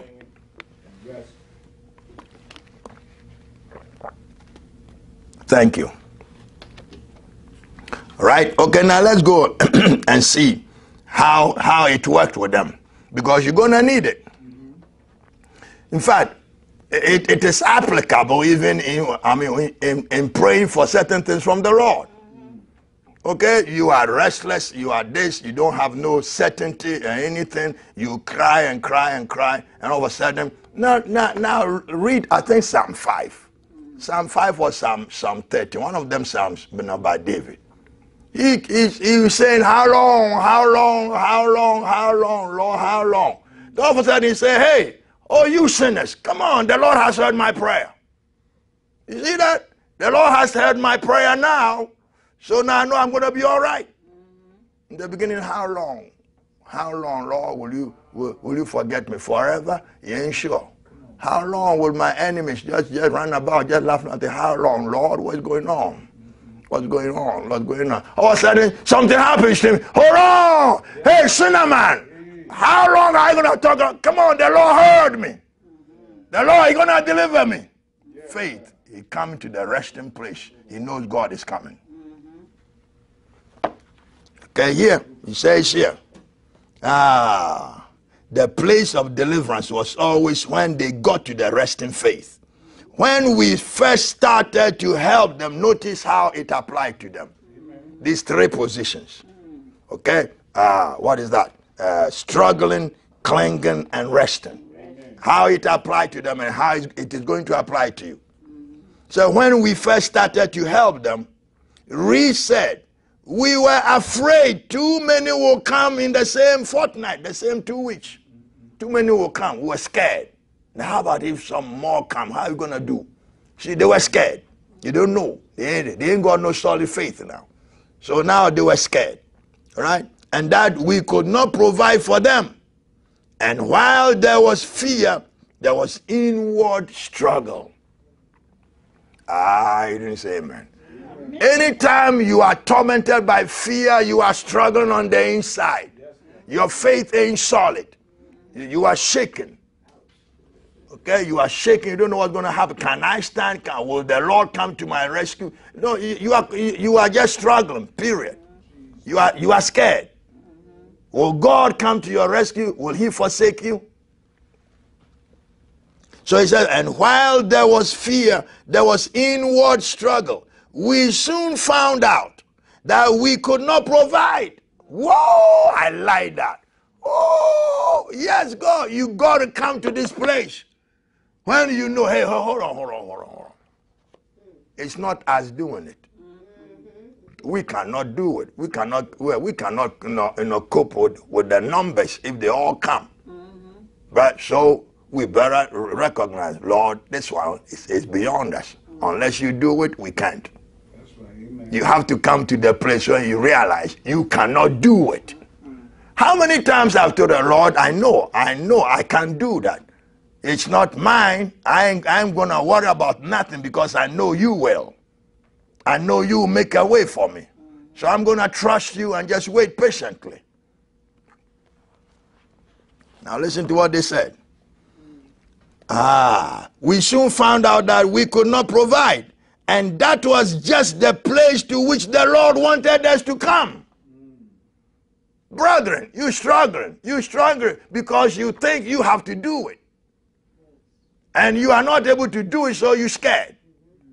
All right? Your faith is shaken. Brother, all of a sudden, wow, I don't think I can do it. Lord, this one, unless you come in. He said, but that's what I wanted you to come to. I'm waiting for you to come and say, Lord, we cannot do it. Then I can come in. But you are behaving like you are macho. Macho believers always fall down flat on their faces. Recognize that you come to a place you know you cannot. God has to step in and lift you up. Thank you, Lord. God has to fulfill the promise by himself. Amen. You know what Solomon said? He said, listen, you by your own mouth, you promised my father David that you would establish his kingdom forever.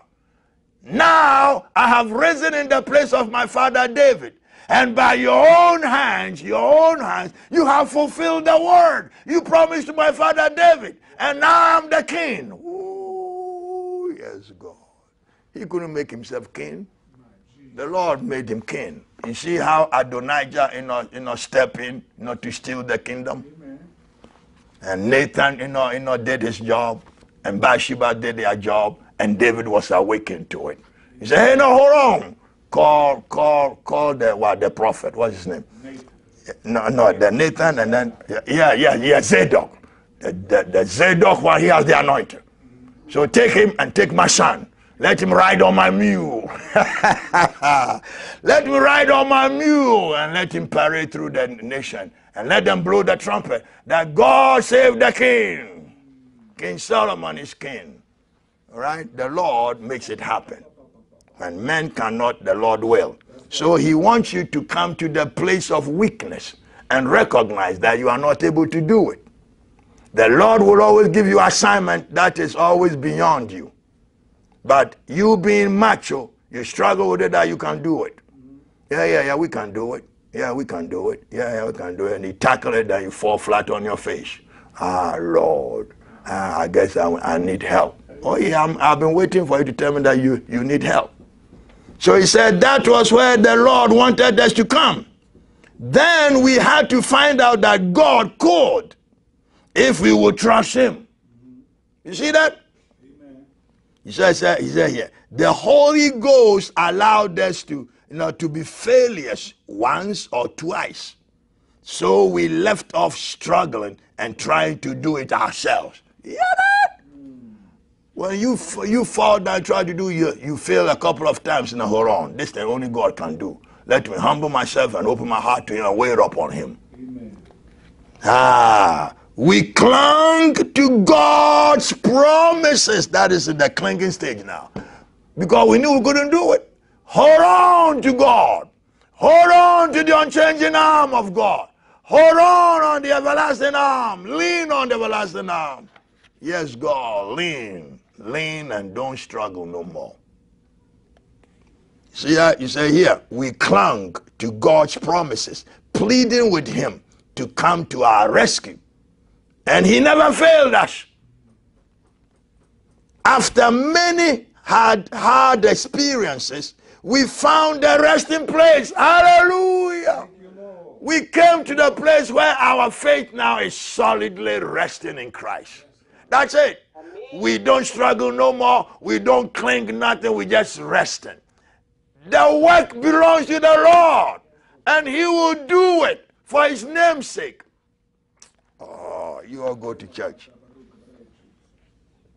It says here, after many hard experiences, we found the resting place. We became like waiters. I love this. There is a passage. I want my scribe to look for me in a sometime. It's something like this in the God calling or God at even time. What he's saying here, he says here, we became like waiters serving in a restaurant. it wasn't our business whether 10, 15, or 20 would come. No, we knew the manager. Are you the master? The manager will not fail to provide what was needed. You hear that? That's your attitude. God sent you. God gave you assignment. And you cannot do it? Yes, you cannot do it. So what do? I rest on the master. I wait on the manager. He knows. So God knows how many of the tramps will be coming each night. Ooh. God knows how many will show up each night, and they could trust God to supply. Whether 1,000 or 500 or 15, it don't matter to them no more. Do you hear that? Do you see how they conquered? Struggling to clinging and now resting. They are satisfied. God can do it. All right, so he says here, we became like waiters serving in a restaurant. It wasn't our business whether 10, 15, or 20 would come. We knew the manager would not fail to provide what was needed. We told the Lord to send as many as he liked. Ain't that something? Bring them on, bring them tramps, as many as you want. We have faith to believe you. He that sent us will also do it. Oh, brother. Oh, brother. I tell you, brethren, I ain't lying to you. This thing is beautiful. This life, this intercessor life, walking with Jesus, resting in him, says here, we paid the grocer's bill every 2 weeks when we got together and emptied our pockets. On one occasion, when we knew the bill was heavy, one sick brother who was not earning anything said, I am ashamed that I have only 4.5 pence. Let's say, four what? What's the pennies over here? How do they call it? Pennies. Oh, 4 pennies in the U.S. The penny is penny. How do you call it? All right, say 4 pennies. Yeah. Okay, all right, that's how much you have. 4 pennies. Shall I put that in? The answer was yes. It will be like the widow's mite. We entered the store, were given the bill, and found that the 4.5 pennies made up the money needed to the penny. Hallelujah. And so what did they learn from it? Listen to that. Everything is for learning. What did they learn? We learned that night not to despise the little gifts. Not to despise the little gifts. Okay? When people give little gifts, don't despise it. It may not meet anything you think, but God knows exactly why he sent it. Right? So he said here, don't despise the little gifts. Over and over again, we found the money coming to the needed penny. And that gave us more joy than if we had 10 pounds over. Oh, that's the life of faith. Right there, how much you needed came exactly. Nothing more, nothing less. So now listen. In 3 months, many of these men were helped. Each received a new suit of clothes, was found work, and put in good lodgings. Some received eternal life. One evening, 16 of them were in the meeting, well dressed and singing from their hearts, "It is well with my soul." Woo! One brother sitting next to Mr. Howells whispered, "Yes, and with their bodies too." It is well with their soul and with their bodies too. But only those who have done such work can know its real cost. The real cost, you don't understand. It costs a lot to live this kind of life.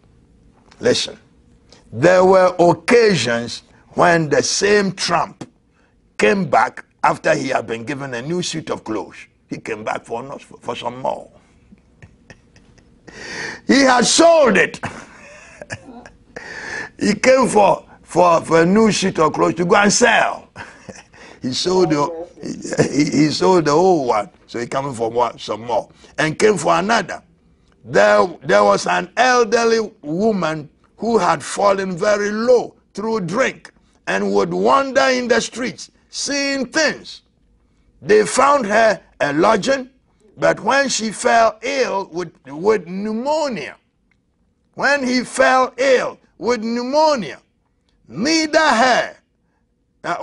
her son nor her daughter would nurse her. Mr. Howells was with her one whole night. You miss a good place to say amen. You all don't see? You all don't see this? He was there. He was there. Pneumonia or no pneumonia, he was there. He said here, Mr. Howells was with her one whole night. On his return home in the morning, even his mother rebuked him for being up all night looking after that old sinner. Look at the mother. But thank God for Reese. You know what Reese said? Reese had to remind her that the Father received us all back with nothing but our filthy rags. he spoke to the mother. Oh yes, God, that's true. We all were filthy, rags we wore. And then you call her an old sinner, that I shouldn't waste time on her. Did God not waste time on you, mama? Amen. In another instance, we found a house for a family of tramps and got the husband work. When another family came for help, he asked the first ones to share their house with them, as it was large enough. What? Take tramps into a home? What? That was the answer he received, received from the former tramps. Without a word, he turned away and sought another place for them. After many months in this school of faith, said Reese Howells, the Holy Ghost put such love in our hearts towards these people that we would rather be without ourselves than allow them to be in want. You hear that? Amen. The love of God was so powerful in their being that they would rather go without themselves. They would rather go without food than let the tramps suffer hunger, suffer anything. What is that? That's divine love. Amen. It says here, we became fathers to them. There were many disappointments, but some were allowed to disappoint us because it was part of our training. I want to open something up to you in God calling. See if I can find it. In God calling, I'm going to see if I can find it. Why is that? Was it in March or was it in May? Okay, I found it over here. Yes, God. No, it's in July. Let me find it. Yeah, I wanna read something to you. Ooh, okay, all right.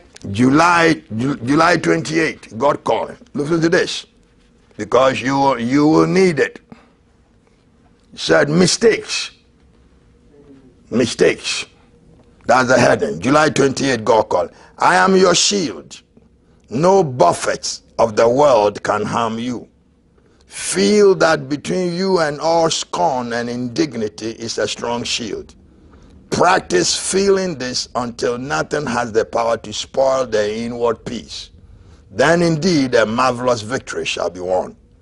Then here the situation. You wonder sometimes why you are permitted to make mistakes in your choice. You see that? Why you wonder sometimes why you are permitted to make mistakes in your choice when you sought so truly to do my will in the matter. Amen. You sought me that I wanted to do my will, but you made mistakes. Why did I allow you to make mistakes? To that I say it was no mistake. Oh no! You think you made a mistake? It was no mistake. All your lessons cannot be learned without difficulty. And this was needed to teach you a lesson. Not to him who walks on with no obstacles in his way, but to him that overcometh is the promise given. You hear that? Ooh. To whom that overcometh. Right? That's the promise. So you will make mistakes. Don't beat up on yourself when you make mistakes.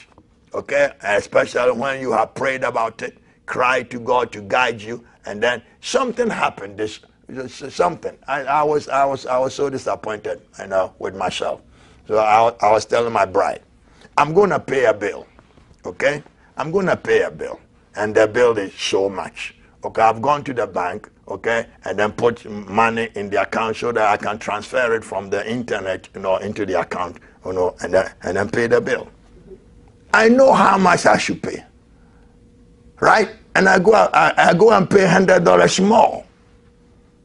That's not wrong. Lord, why didn't you show me? I'm going to pay $250. I pay $350.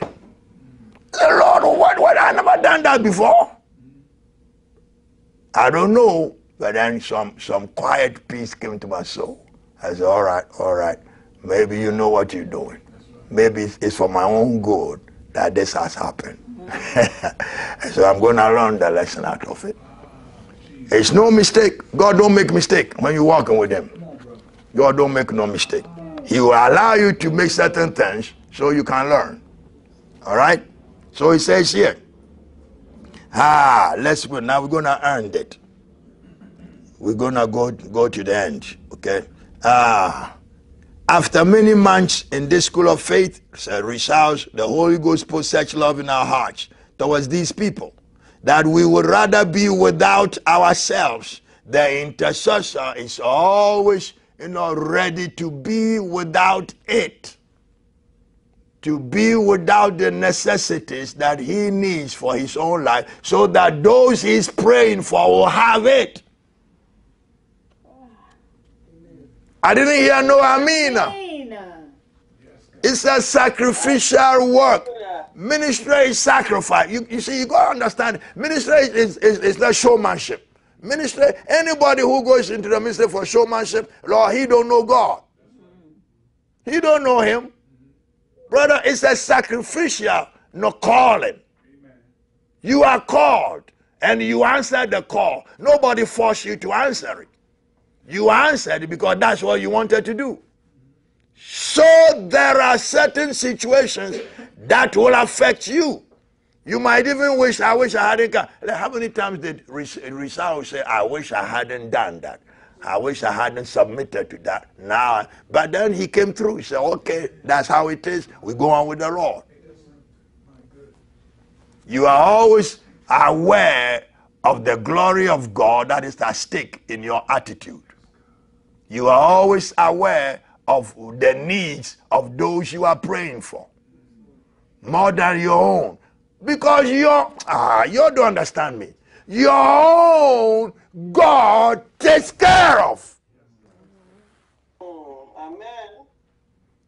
God takes care of you, or unless you understand.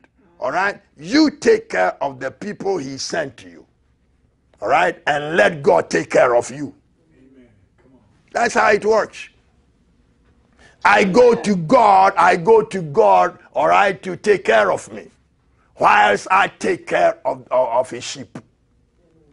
Whilst I am giving all I have, all right, to make it better for some people. My own, where do I get it from? I get it from the Lord.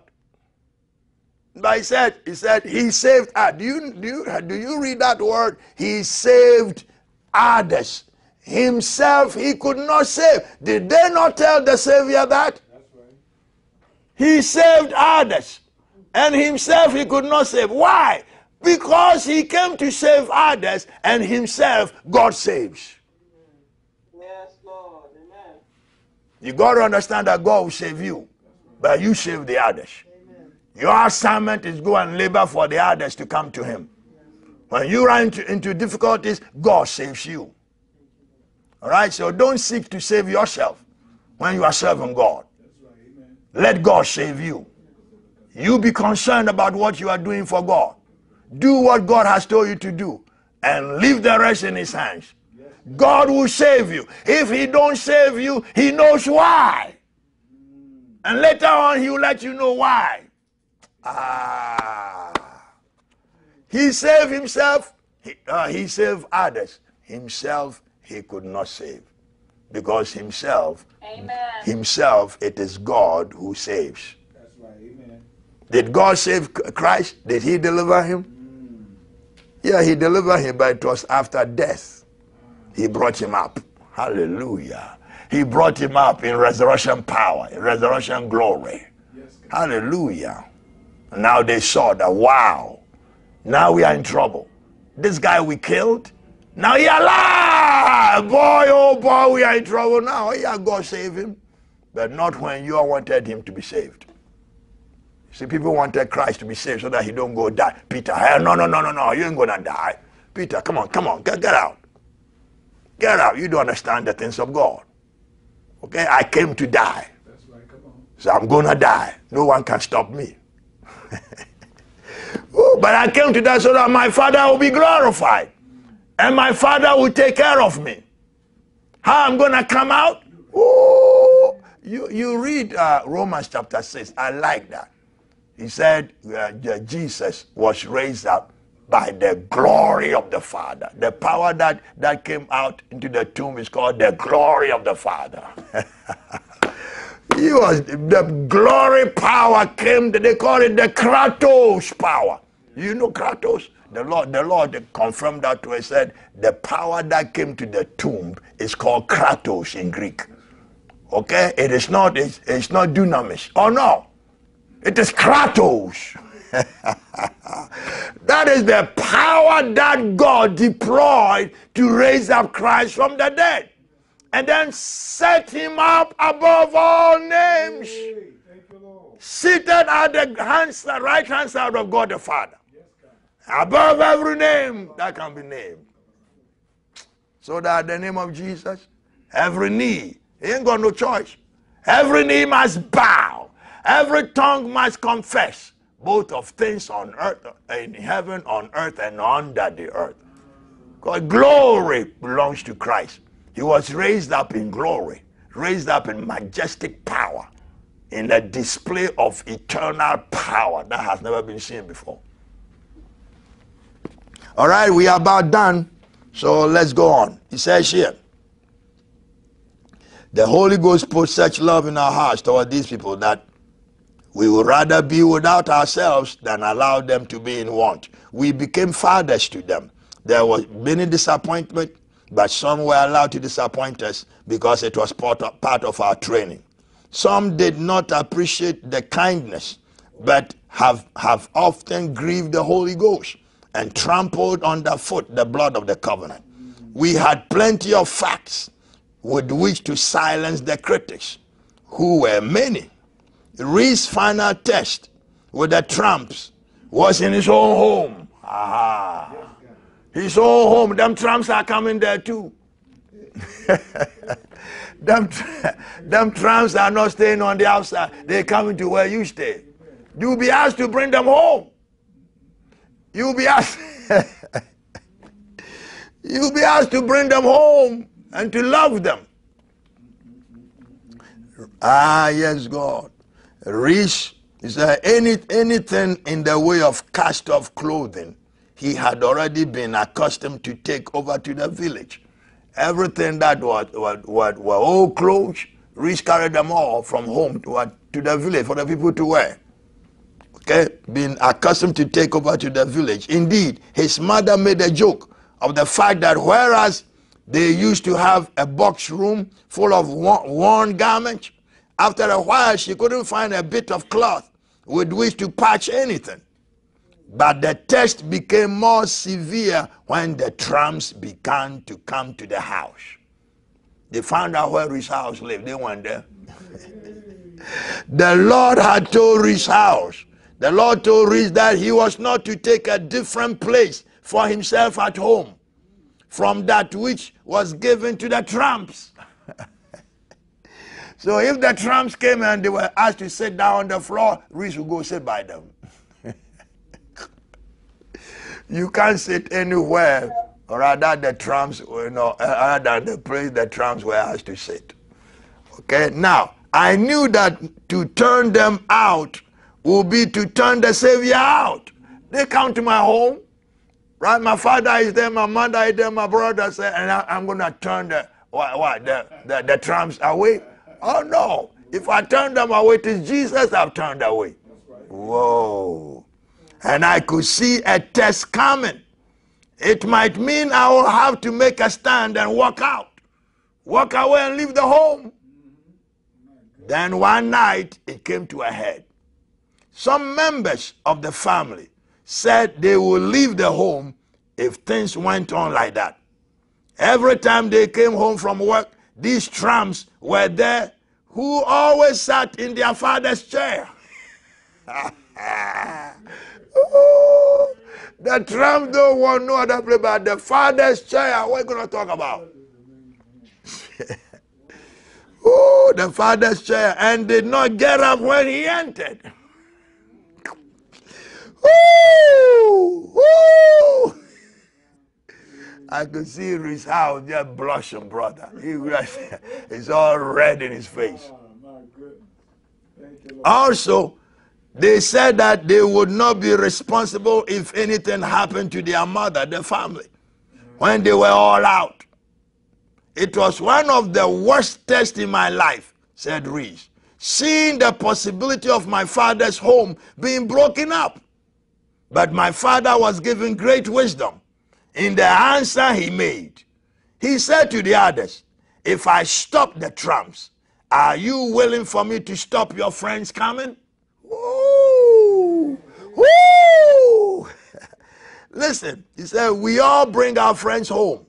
And if Reese has sunk so low as to have only tramps for his friends, woo! They must be free to come home too. The father was wise. The father was wise indeed. Okay? If Reese has fallen so low that only tramps are his friends, they must be free to come too. The victory was won. And the strange part was that after that, not another tramp came to the house. You hear that? That was a test allowed by the Lord to prove that the tramp can come home and feel comfortable. And you will be there and the tramps are there. They come to visit you. Your friends, the tramps, have come home to visit you. You say, what? Oh, hey, don't come here. Don't come. My father is here. Don't come. Hey, go. Don't let him. Woo! Yes, God. I tell you, what a joy it is to follow the Lord. Yeah, I know it is joy for your soul. But I know he ain't no joy for you because you all don't like it. You all don't like it at all because you are mean I didn't come. You didn't come. Brethren, listen, it's going to get more and more intense. All right? It's going to get more intense. Now, tomorrow we'll get into the abiding, the principles of abiding. What you are going to do when you abide in the vine. We touched it some months ago. But we're gonna, bring it in the midst of studying the thing. What do you have to do when you are abiding? When you are abiding with the Lord. When you are praying, when you are waiting upon the Lord. Well, what do you do? What are you supposed to do? All right, so we'll look at that next tomorrow by the mercy of God. So now we come to the close of tonight. But I pray that the Lord has spoken to you in a vivid way, in a real way. The demands. You see, this is Christianity. It's not what men have reduced it to be.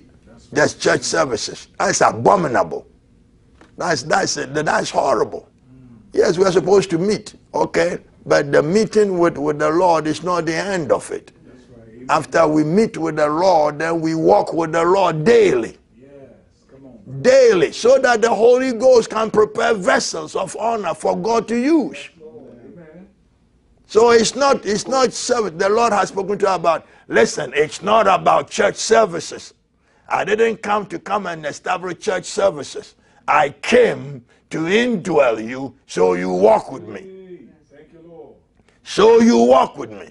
So I can manifest my life in you and through you. I need vessels I can dwell in. I don't need vessels that just go to church and that's all they do for me. No, your life must count for the progress of the work in the kingdom. You must be of value to God. And your value is not just attending church services and singing some praise. Can you be used by God to reach out to the suffering? Would your Holy Ghost be able to use you to reach out to the dying, to get involved with those who need help? It is a practical Christianity that Jesus brought. Practical. He went to the house of Lazarus. He went to the house of Zacchaeus. He went everywhere he was led to go. Will you go everywhere you are allowed to go? Something that we are allowed to experience. I tell you, if I told you, Jesus. Okay, but I ain't gonna say it.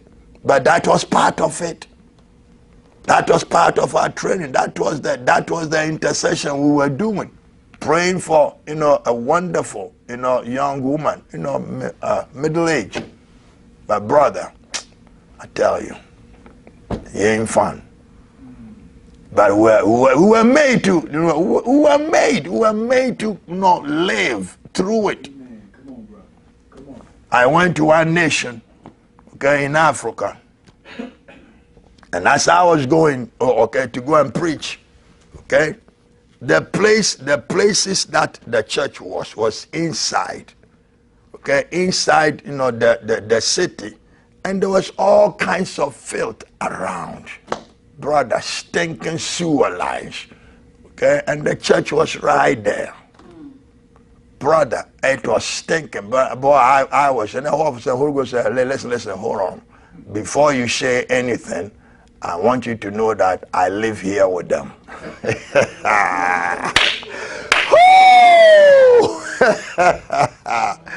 That I live here with them. I live in this stench with them. They are my children. That's where they live. So I live in the stench. My Holy Ghost is here. I know you ain't gonna live there. Listen, when we came to, we are in Michigan, right? Okay. I forgot we are in Michigan. When I moved here, all right, in the 1995. Okay, I started coming here in about 3 or 4 years in earlier with Brother Dwayne. So he's the only guy who's been following me or everywhere I go. This guy, he peppered me. He brought me down. He brought me everywhere. Oh, by now you have been a bishop, brother. You should have been a bishop of some big church, brother. Because we go back all the way over how many years now?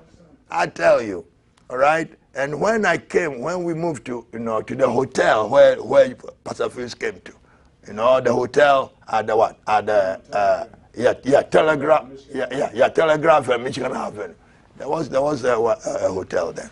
That's where, we came, rented two hotel rooms with a hall in between. Right, the kids, everybody was there. Okay, and we have a meeting there. That's why Pastor Fils came first. Okay, and then we were praying. I didn't know where I was going. Whether I'll go back to New Jersey or not, I didn't know. I just came. And then we were holding meetings. That's it. And then we started to feel that, one day, we just went around and found this place, this little house. Well, they said the Holy Ghost. When we stepped, the Holy Ghost is there. I said, no, that's not the place.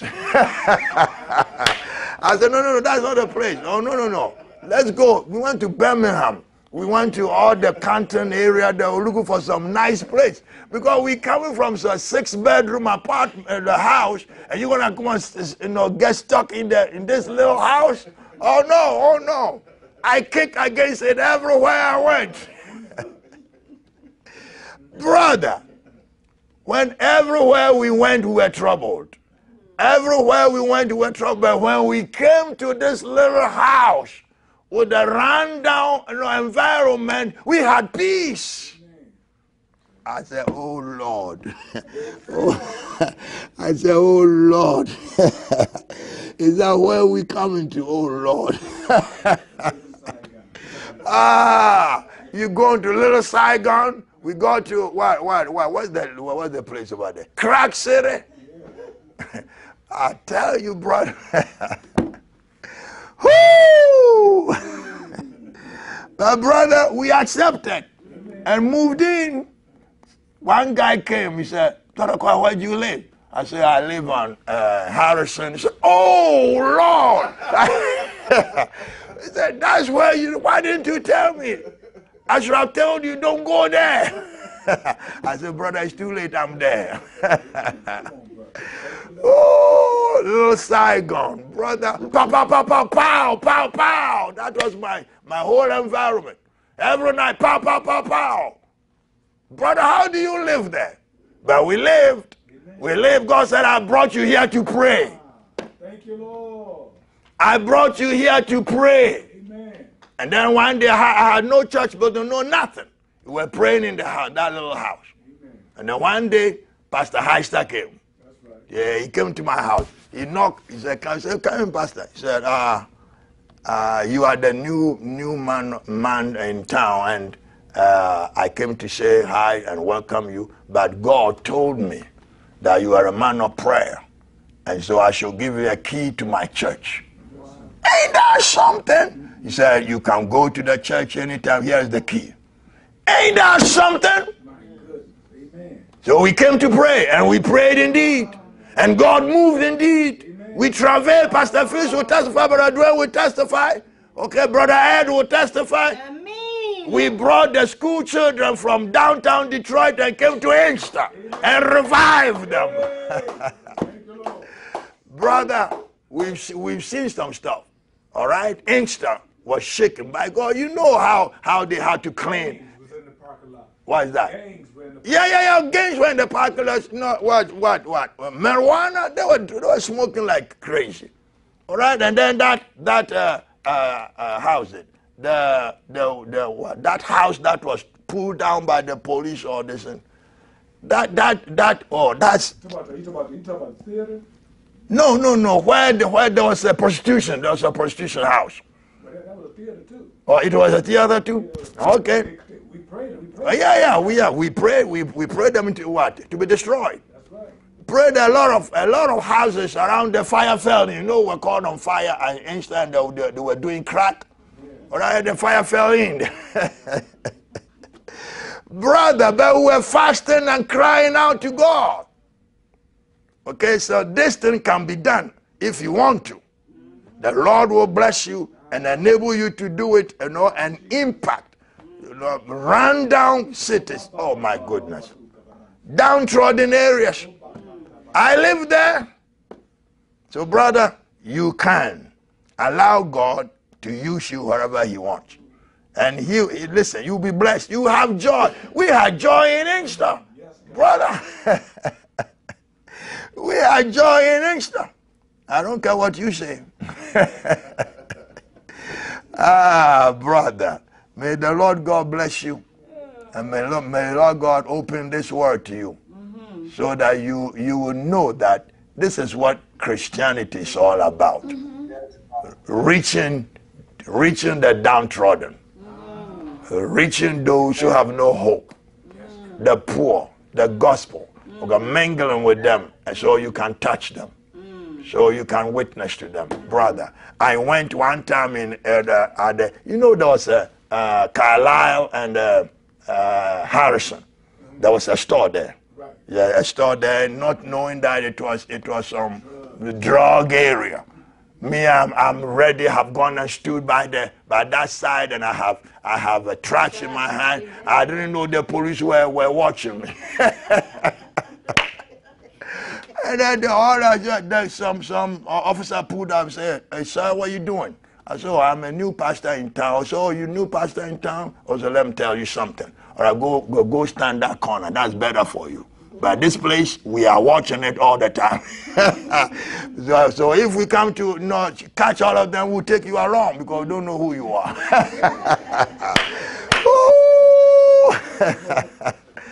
I tell you, that's the place where you have your landlord is the bailiff of the town, and he wants you. Kwaw, I'm the bailiff. I'm the owner of the house. All right. So yeah. Oh yeah, we'll pray. Oh no, God send us here, and God gonna pray. So yeah, I heard that before. He said, "I want you to know I have kicked out pastors from their houses because they weren't paying their rent." Wow, the bailiff meets me there with this story. He said, "Reverend, all right, if you don't pay, I'm coming for you." What did you say? Brother, I was sad, man. Oh, I tried to show some stuff. Say, yo, the Lord. Say, yeah, I heard the Lord before.